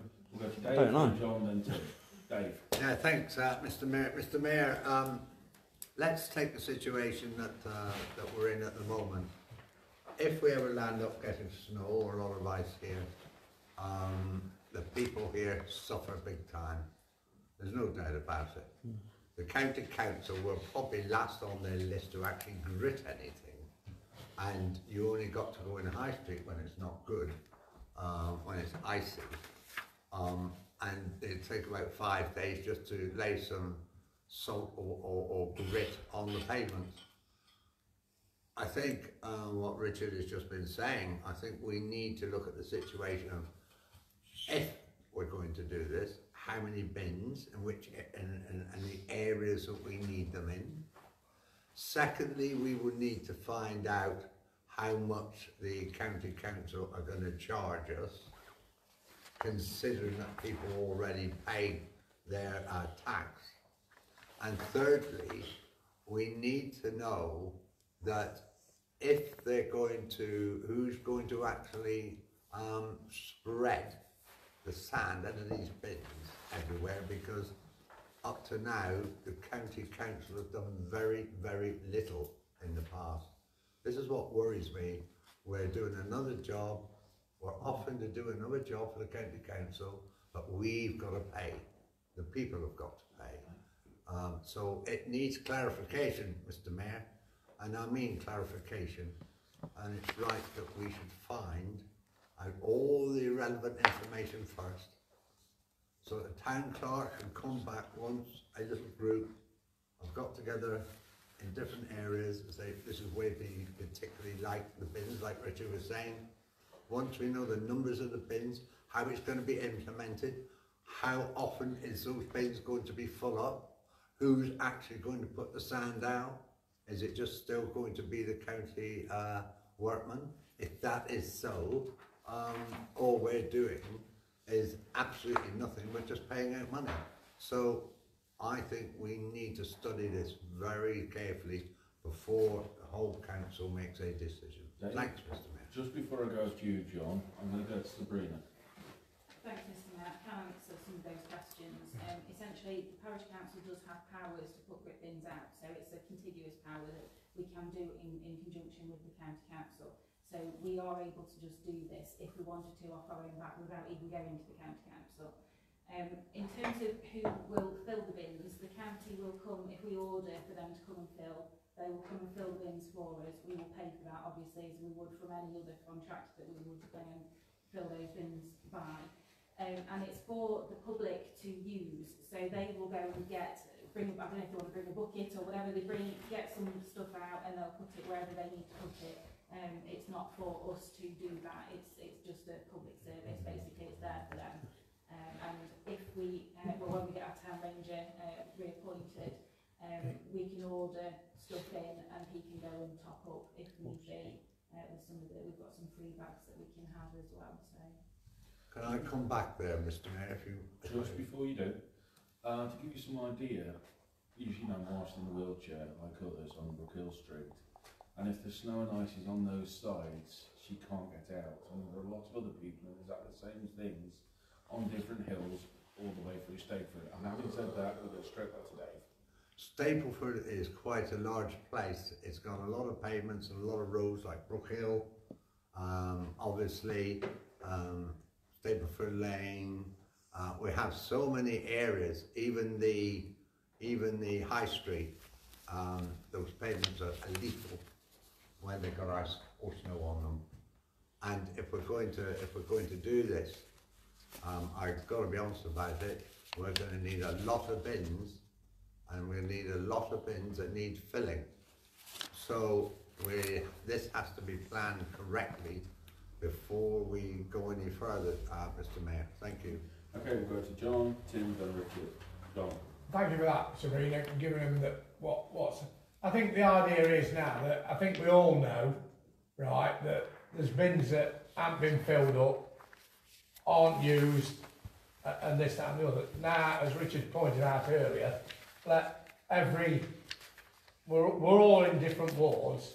Let's just get a rough idea how many bins we need, what's what, and what's this, and then it's least in there. Because you know as well as me, Chair, there ain't one on Brookhill Street, there ain't one on Lancaster, there ain't one on Cliff Hill, there is one on Cliff Hill, halfway up, but they're not where they should be.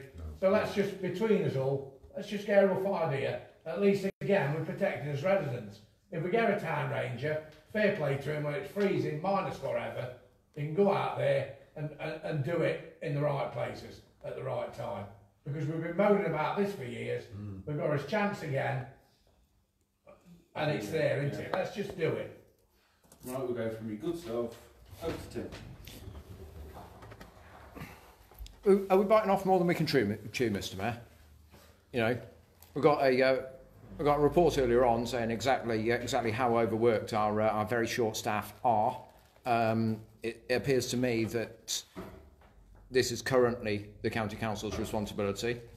I know that one of our county councillors hasn't changed, but we also have a new one who I would hope would use that role to pick up on some of this. Is it necessary to burden the town council, who at the moment has no responsibility for it whatsoever, with an additional responsibility when clearly we're already struggling with quite a lot, and so many things have been pushed back? I think it's not. If this comes up every year, then maybe implement it next year. Give an opportunity to catch up with ourselves.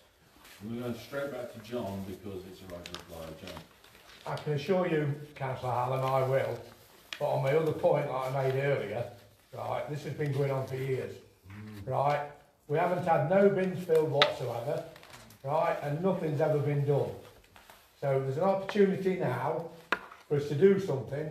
I will do my utmost, get some funding from the county to help Stapleford, but I'm sure that every county councillor at the county is being asked the same question.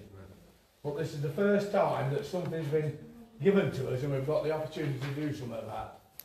So if we ain't got the staff, let's employ some staff. That's all I say. Thank you. And then we go to Richard, then Bob. Yeah, I was going to say my proposal's still the same then, just to set up a little working group to see what could. It's like we could even, you know, the working group could ask the businesses on the high street if they want to contribute, because if each shop says, yeah, I'll buy a bag, and they'll chip in, you know what I mean? That ain't cost this town council anything. It's we're helping the businesses, aren't we? They, you know, we're getting it probably cheaper buying it in bulk. So if someone wants to second my proposal, that we set up a little working group as, you know, a time and a place to suit whoever's up. Does anybody wish to second? I'll second that, Chair. Oh, loads of seconds, so we'll go to John. Not John. David. David. Getting tired. My apologies. Okay. Right. So we've got a suggestion and a proposal and seconder for setting up a working group of bins. I'll go to Bob quickly and then we'll go to that for a Still not quite resolved, as Tim and Dave said, show us the money, what does it cost? Do we need to know that? And the bins that are there already, aren't they supposed to be filled? So, They never have been bought. That's his argument. but are they supposed to be filled? Yeah. Right, we'll just go to hands everywhere. Do you want to come back to that one first and I'll go Yeah, I to was just going to Richard? say that the price is in the report, it's at 2.5 for the cost of a bin, and that is a fully filled bin the first time that you get it. So if there is no snow and ice, it will stay there until next year and it won't be used. So, yeah.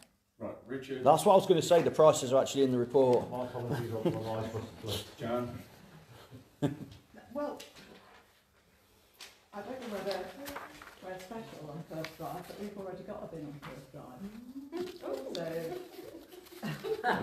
Is there in it? We don't need one on that drive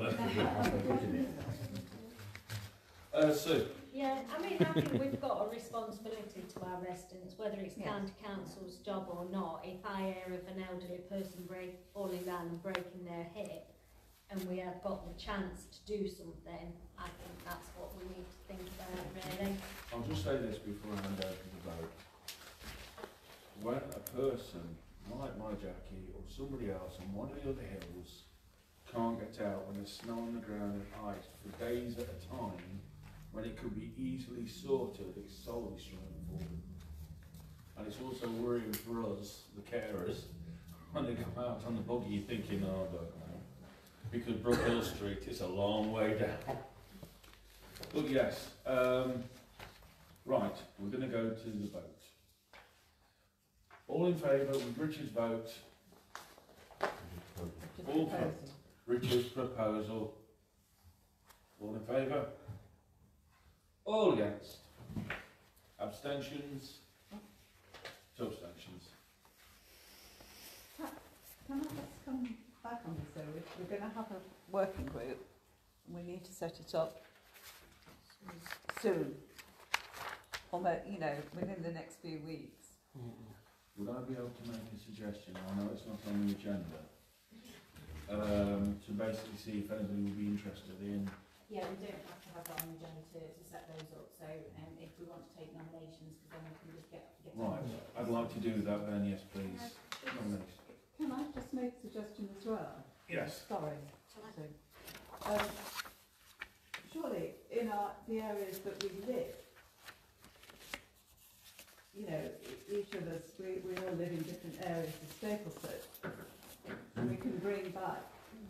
So I think that would be for the- I think, personally, I think it's up to all of us who want to, just bring in, you know, the ideas and where they should be put and how many we need. Right, we'll go Sue, and then Richard, who's got his hand up. Is there a closing date for this?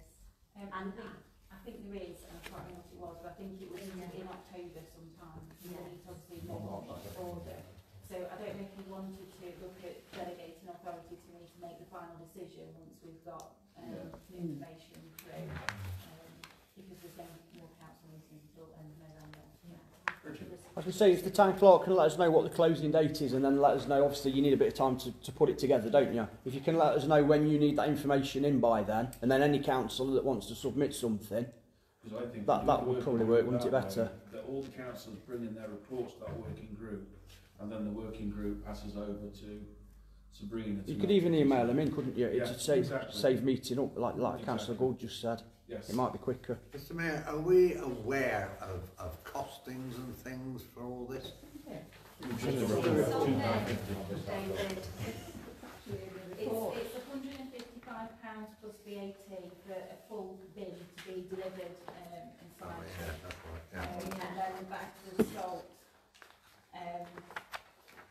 the 20 kilo bags are £5 plus VAT, or there's a bulk, you know, like a ton bag that you get from builders merchants, and that's £55 plus VAT. But we don't have anywhere to store those; they are open. So if it rains, the salt's just gone. So we'd need to do the bags if we were getting them. Yes.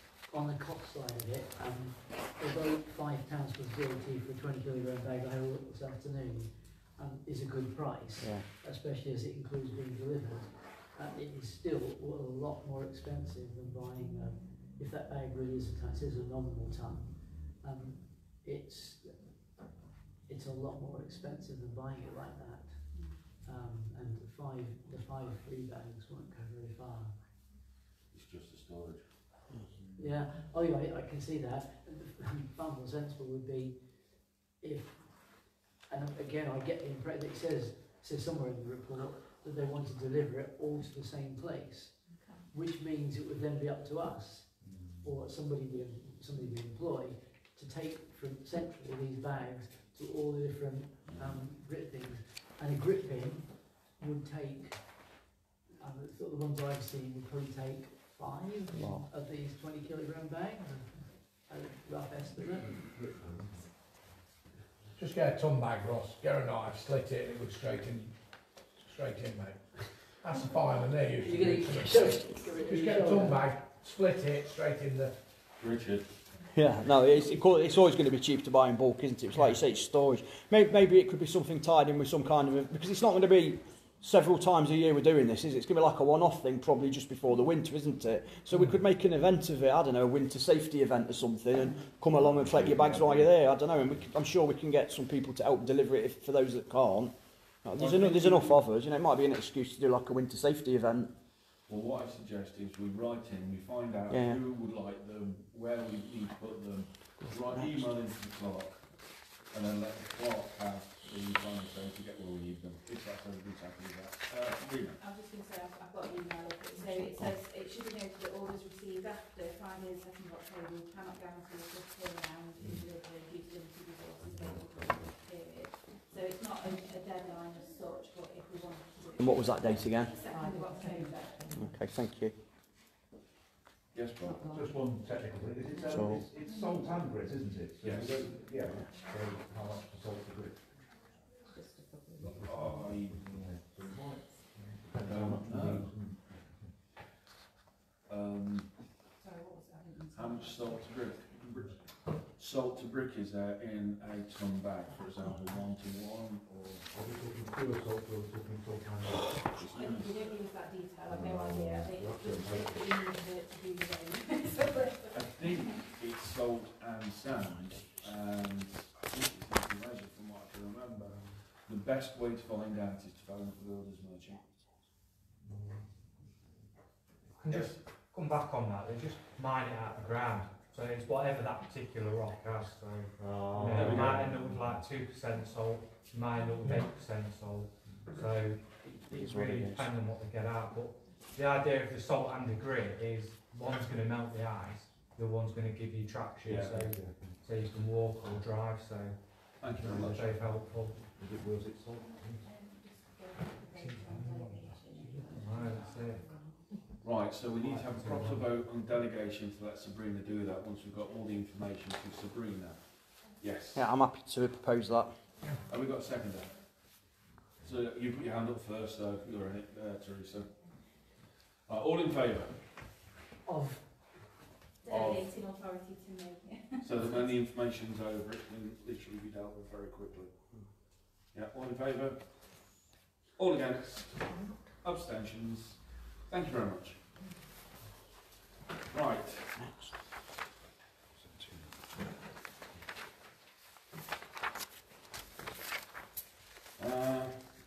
Teresa, I think this one's yours, and now policy. No, it's not. Sabrina, my apologies. I wrote that one down now. I just want to keep on your feet. Teresa probably knows more about this than we do, but this is a consultation that's come through from her to us to ask if we want to put any views through on government consultation about local nature recovery strategy. So it's basically a load of questions that are on answers to. Hence why we said you. And which and the person that knows most about green stuff.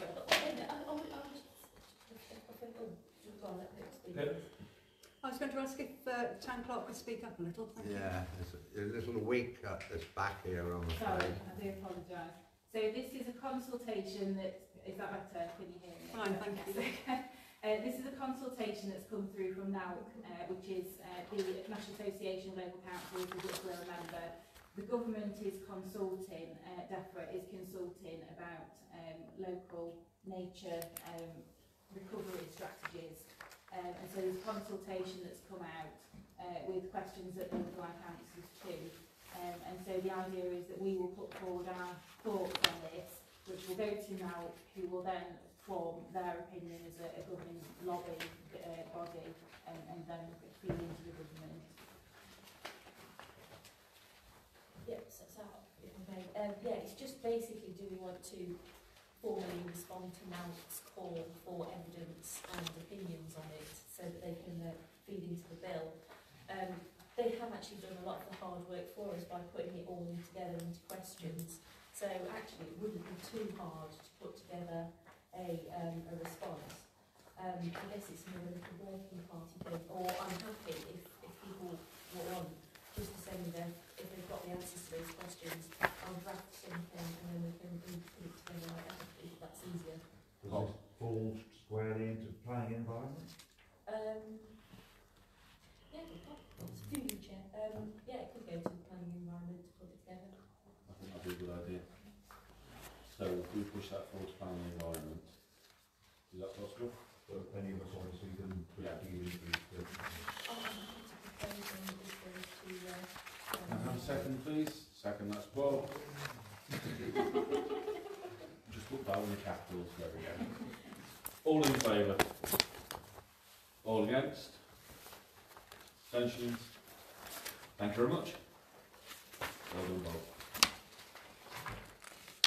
Right, another contentious one. Yeah. Number 12.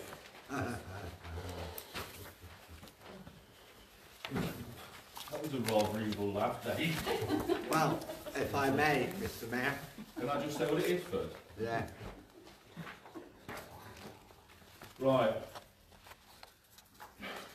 To consider allowing bonfires and allotments and any rules that should be applied. Sabrina.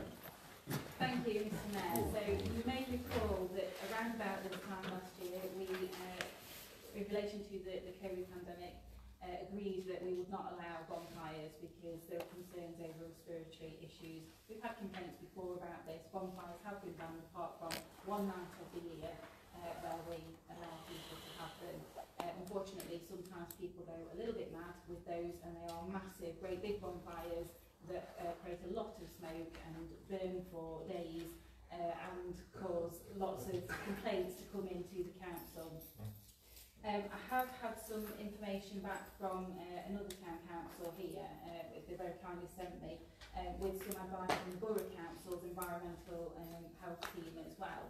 And basically as a council we need to be careful that whatever people are doing on our allotment sites, although we've rented them to them so they should be responsible, if it was deemed that there was a statutory nuisance caused by a bonfire, then the Borough Council would be coming to us to take enforcement action against us. And of course that would be quite embarrassing between both councils for that to have happened.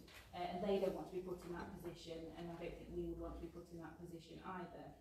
However, we know that people do love their bonfires, they want to have them, and they moan about this a lot, that they want to have them.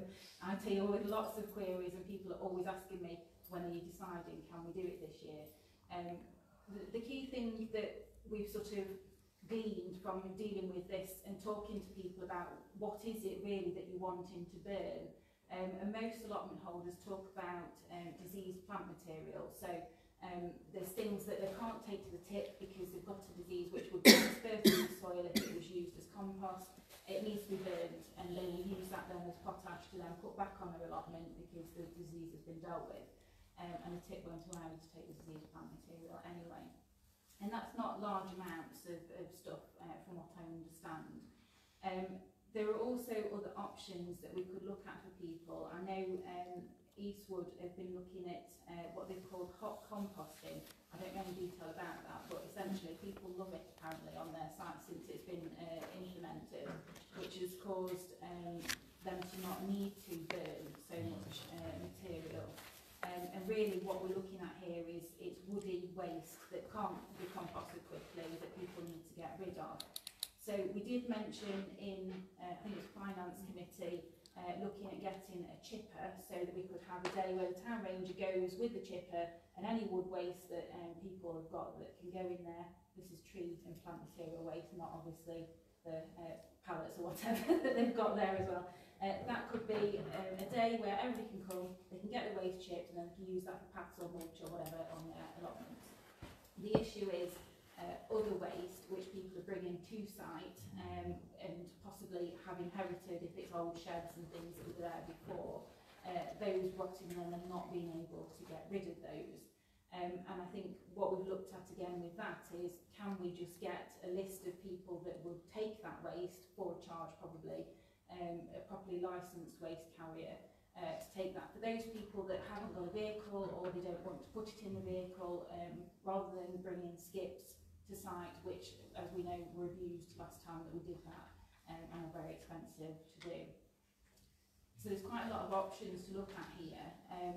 One of the things that was mentioned was people might like the small, I'm going to call it a lidded dustbin because that's what it looks like to me. It's just a pot that we burn things in, and it's got a funnel on the top, so it sort of controls the smoke and makes it go up rather than just spreading all around if it wouldn't be. That's something that I think might be more acceptable to people. I think it's more reasonable, and it would be something that perhaps you would want to allow them to use when they wanted through the winter months, if we were going to allow those. So that we've not got a concentration of smoke on one day, essentially, because I think that's part of the issue. People are opening the windows and then the house is just filled with smoke from some massive bonfire that's been set on the allotments. But obviously it's up to council to decide what you want to do with the information that I've just sort of poured on you. Right, we're going to go to Dave, Rich, Dan, then Tim. So we'll start off with Mr. Laughter himself, Dave. I'm standing up for a minute if you don't mind, Mr. Mayor. Not at all. Mr. Mayor, I've been made aware that this particular subject has been coming up to the council since 1993. And since I've been here since 20 or whatever, 05-ish, then this has been a great burden for the council. Probably the biggest burden this council's ever had, to be honest. Now, obviously, everyone wants to keep the allotment holders happy. Everybody wants to keep the people that live around, excuse me, the allotments happy. But sometimes you've got to say to yourself, time to change. Obviously, Broxtowe does not want Stapleford Town Council or any area in Broxtowe to start having fires now on bonfires. There are two things here. One is when we used to have the fires, the majority of people used to keep their fires quite low. And then you get the idiot who'll come up and throw a mattress on. These sort of things happen. Now, obviously, we want to keep the allotment holders happy. And yes, things like those little burners that the town clerk was talking about is a possibility that people could use one of those. To start getting skips and hiring skips and everything else, it's eventually it's going to cost a lot more money, for the simple reason is that at the moment, as you all know, I wouldn't have thought the pipes, shall we say, at Albany underneath the ground were that protected or that good. So there's money to be spent eventually by the town council. So you have to be careful how you're spending the money, because every penny that comes in on rent from allotments has to be spent on the allotments, and that's quite right. So you have to be careful. So if you've got those little burners that the town clerk was speaking about, and that would be some sort of idea, because if you start spending a lot of money, a terrific amount of money on skips and things like that, you've got 5 allotments, haven't you? If you start spending money like that, you'll ever be paying out. So I would do this on what I call the budget. Get one of those round little burners like they have, and people can burn as much as they like in it. To have a massive great bonfire on your allotment these days is a thing of the past, I'm afraid. But it's up to the council what they do. But be warned that whatever we do, you have to be careful of your spending, because as I've said, the water and pipes and things eventually will need to be repaired. You might have to have new ones. You've got to have the money there for it. Thanks, Chair. Thank you very much. And from one burning topic, we'll go over to Rich. Yeah, so these burning bins, they don't last forever, and I mean, they're not expensive, they're cheap enough. We could perhaps get them cheaper if we bought them in bulk and then offer them to the people on the allotments. But I haven't got an allotment, so I don't think it's fair for me to say, to say what they can and can't do. We've got an allotments committee and we've got a garden holders association. Would it be worth getting all those guys together pretty quickish and having a, letting them fight it out kind of thing and make some decisions and that? Because, the garden holders know a hell of a lot more about gardening than me. I always say I don't know the difference between a plant and a weed. They're more qualified to make these decisions than certainly than myself. That's where we need John. Well, yeah. I mean, Jan's got a lovely allotment, if you haven't seen it. So, there is some councillors that's got allotments that know what they're doing. I'm definitely not one of them. So I don't know is that something that can be done? Can them two groups be pulled together pretty quick? What everybody says, and then we'll come Yeah, back. yeah, of course. Thank you. Right, we've got to go to, give me a second, put my glasses back on. Dan, Tim and Jan. So Dan. Yeah, just because we talk about fire, suddenly I want to speak. Well, I have been listening to everything else as well.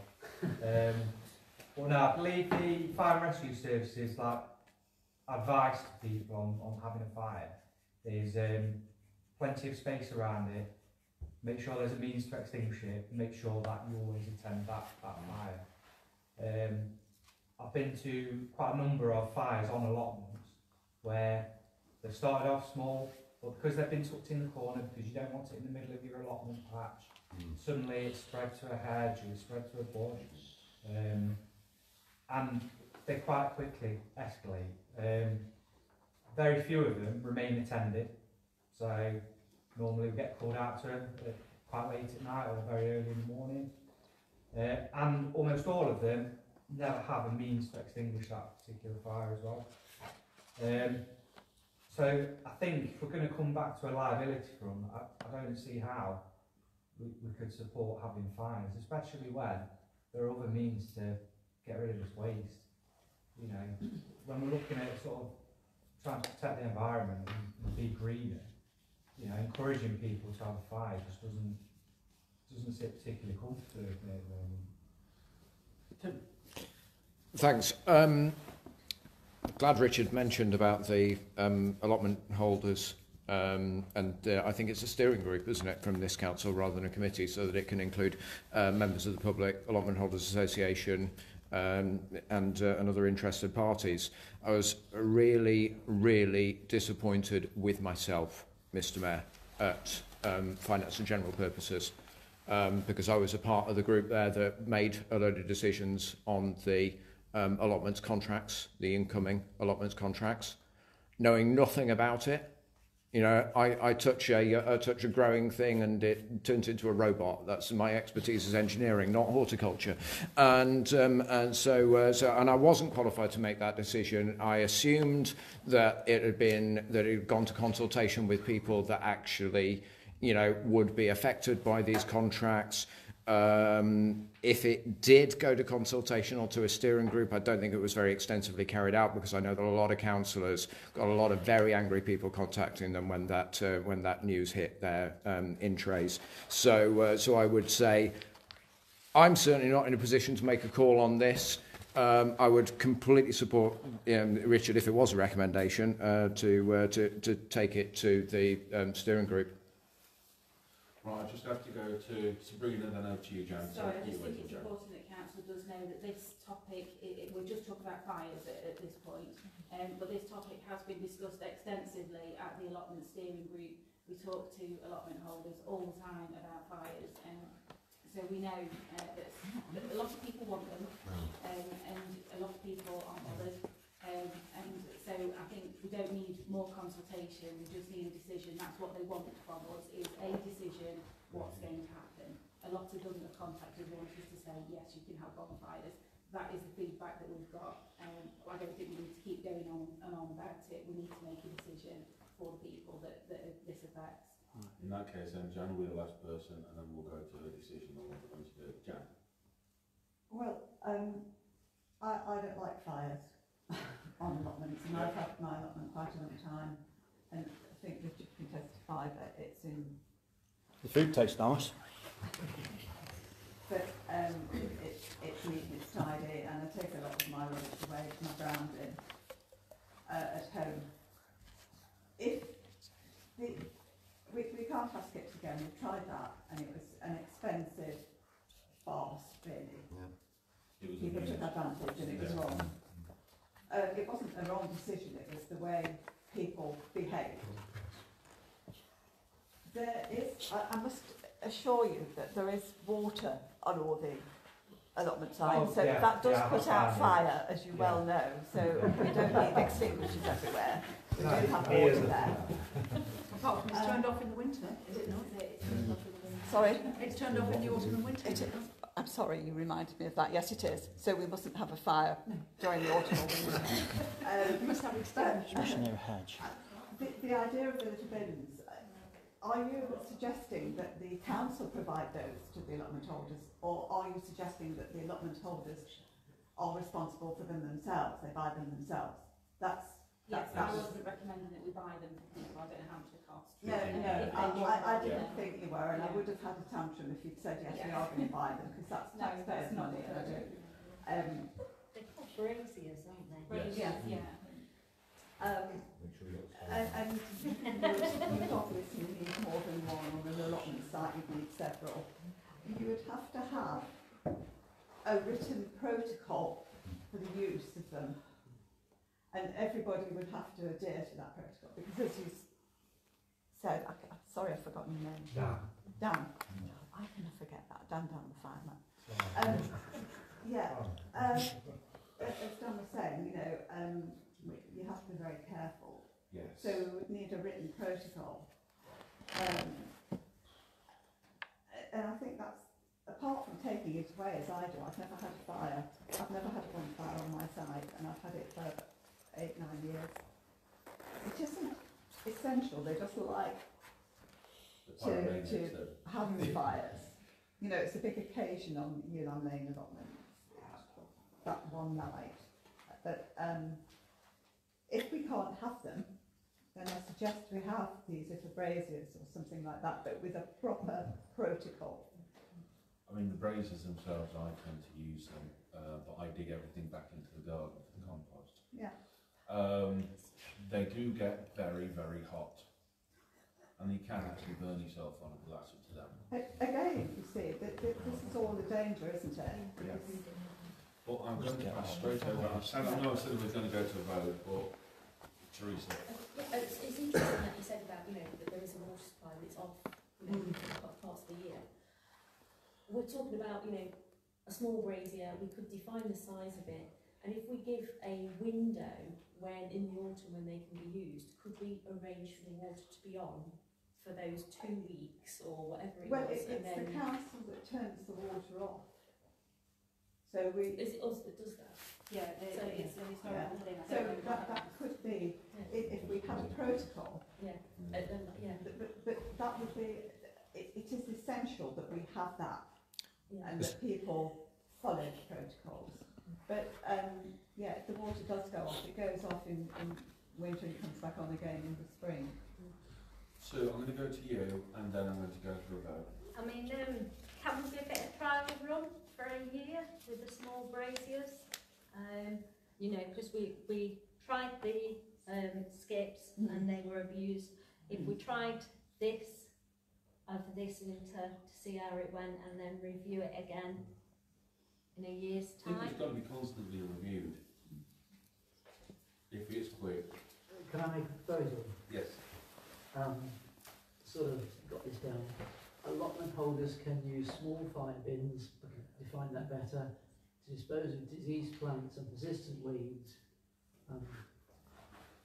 when attended from, put the dates in, where there is a means of extinguishing them available. So is that your proposal? Sort of, there's some bits need filling in. Can we remove the date? Pardon? Can we remove the date? Why does it have to happen at this time of year? If people have got safe and personal means of disposing of stuff in that way,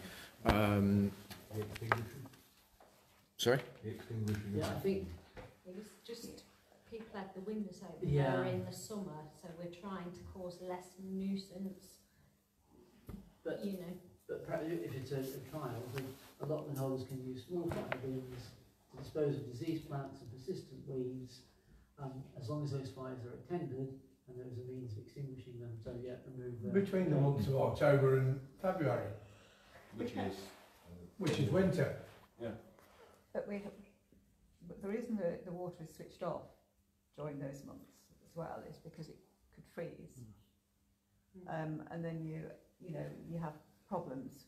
Burst pipes, which we can't afford to fix, probably. Yeah. And if it was spread through the year rather than just a particular fortnight, that would reduce the nuisance of the smoke.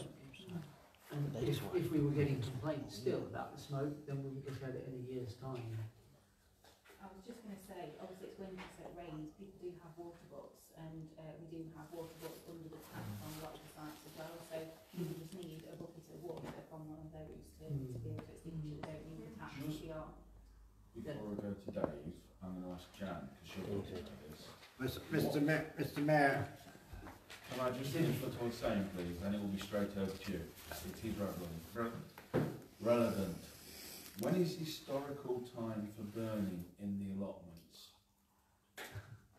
Well, that's been decided by the council, and it's usually November, and it's one day in November. It's usually November the 4th or something like that, very near bonfire night. I mean, if we look at that and just put a week either side, then you give that a little bit more, and then after that it's closed. Because we can't have this going through all the time, because it's going to annoy people in the summer when you've got your washing out and somebody in the allotment burns it. Not the washing, the fire. We'll go straight over to you, good self. Thank you. Mr. Mayor, Councillor Gould is quite correct. It's the nearest Saturday to bonfire night. Yep. That's the only day that we've allowed over the years for people to actually burn anything. Secondly is we have to be careful regarding the water, because yes, the water is turned off, and obviously it doesn't come back on until March or April time. For the simple reason is, as I said earlier, the pipes are not brilliant, so they couldn't take a very cold winter. But there again, if you've got people with little fires, and obviously you're going to have some water on tap. Right. This particular problem has come up nearly every year, as I said, since 2000 and whatever. The point about this is, this council's got to make its own mind up once and for all this year what they're actually going to do about it and keep to it. Because I don't know how many hours have been spent in the last 20 years talking about this. So we really have to make a decision, a real good decision, and keep to it. Because if we don't, you'll be finding we'll all be standing over again here next year. Thank you very much. Right, I'll go to Pip, then over to Ross. Thank you, Mr. Mayor. For those who are gardeners or allotment holders, what is the best time of year? When is there a propensity for these, for wanting to get rid of diseased crops or, blighted? I think it's potato blight and stuff like that. Is it not? What time of year would that be? Well, it would be about this time of year, because the harvest is all over. I kind of guessed that might be the case. So it would be this time of year when people want to get rid of the stuff. But I know it's a conundrum and everything like that about these bonfires, but it's not, it's not that difficult to actually take your stuff away with you, which is what I do. Most allotment holders have vehicles, and I bag it up and I take it back and I put it in my brown bin and things like that. So there are other alternatives, but it just seems to be that it's been a traditional thing for allotment holders to have these bonfires. That's what I'm trying to establish, whether the difficulty with bonfires happens because people associate it too much with bonfire night and turn it into a party. Hence my question about when is the appropriate? In practical terms, when is the necessity to have the braziers and disassociate it with bonfire night and lessen the problem? But I have heard, I understand what you're saying, but no, I have heard more than a few people have said that they miss the opportunity to, or when fires, I shouldn't call them bonfires, when fires were banned, what are we going to do with the blighted crops? It seems to be an issue, but the council's issue seems to be more about we don't want bonfires. So why are we calling them bonfires? Why are we proposing that should happen around about November if that's causing the problem? Disassociate the two, I say, and allow for the braziers. Don't call them bonfires, don't have it round about November, and that's a practical solution. Suits both parties. I was going to say that's a sensible solution, because both parties are then happy.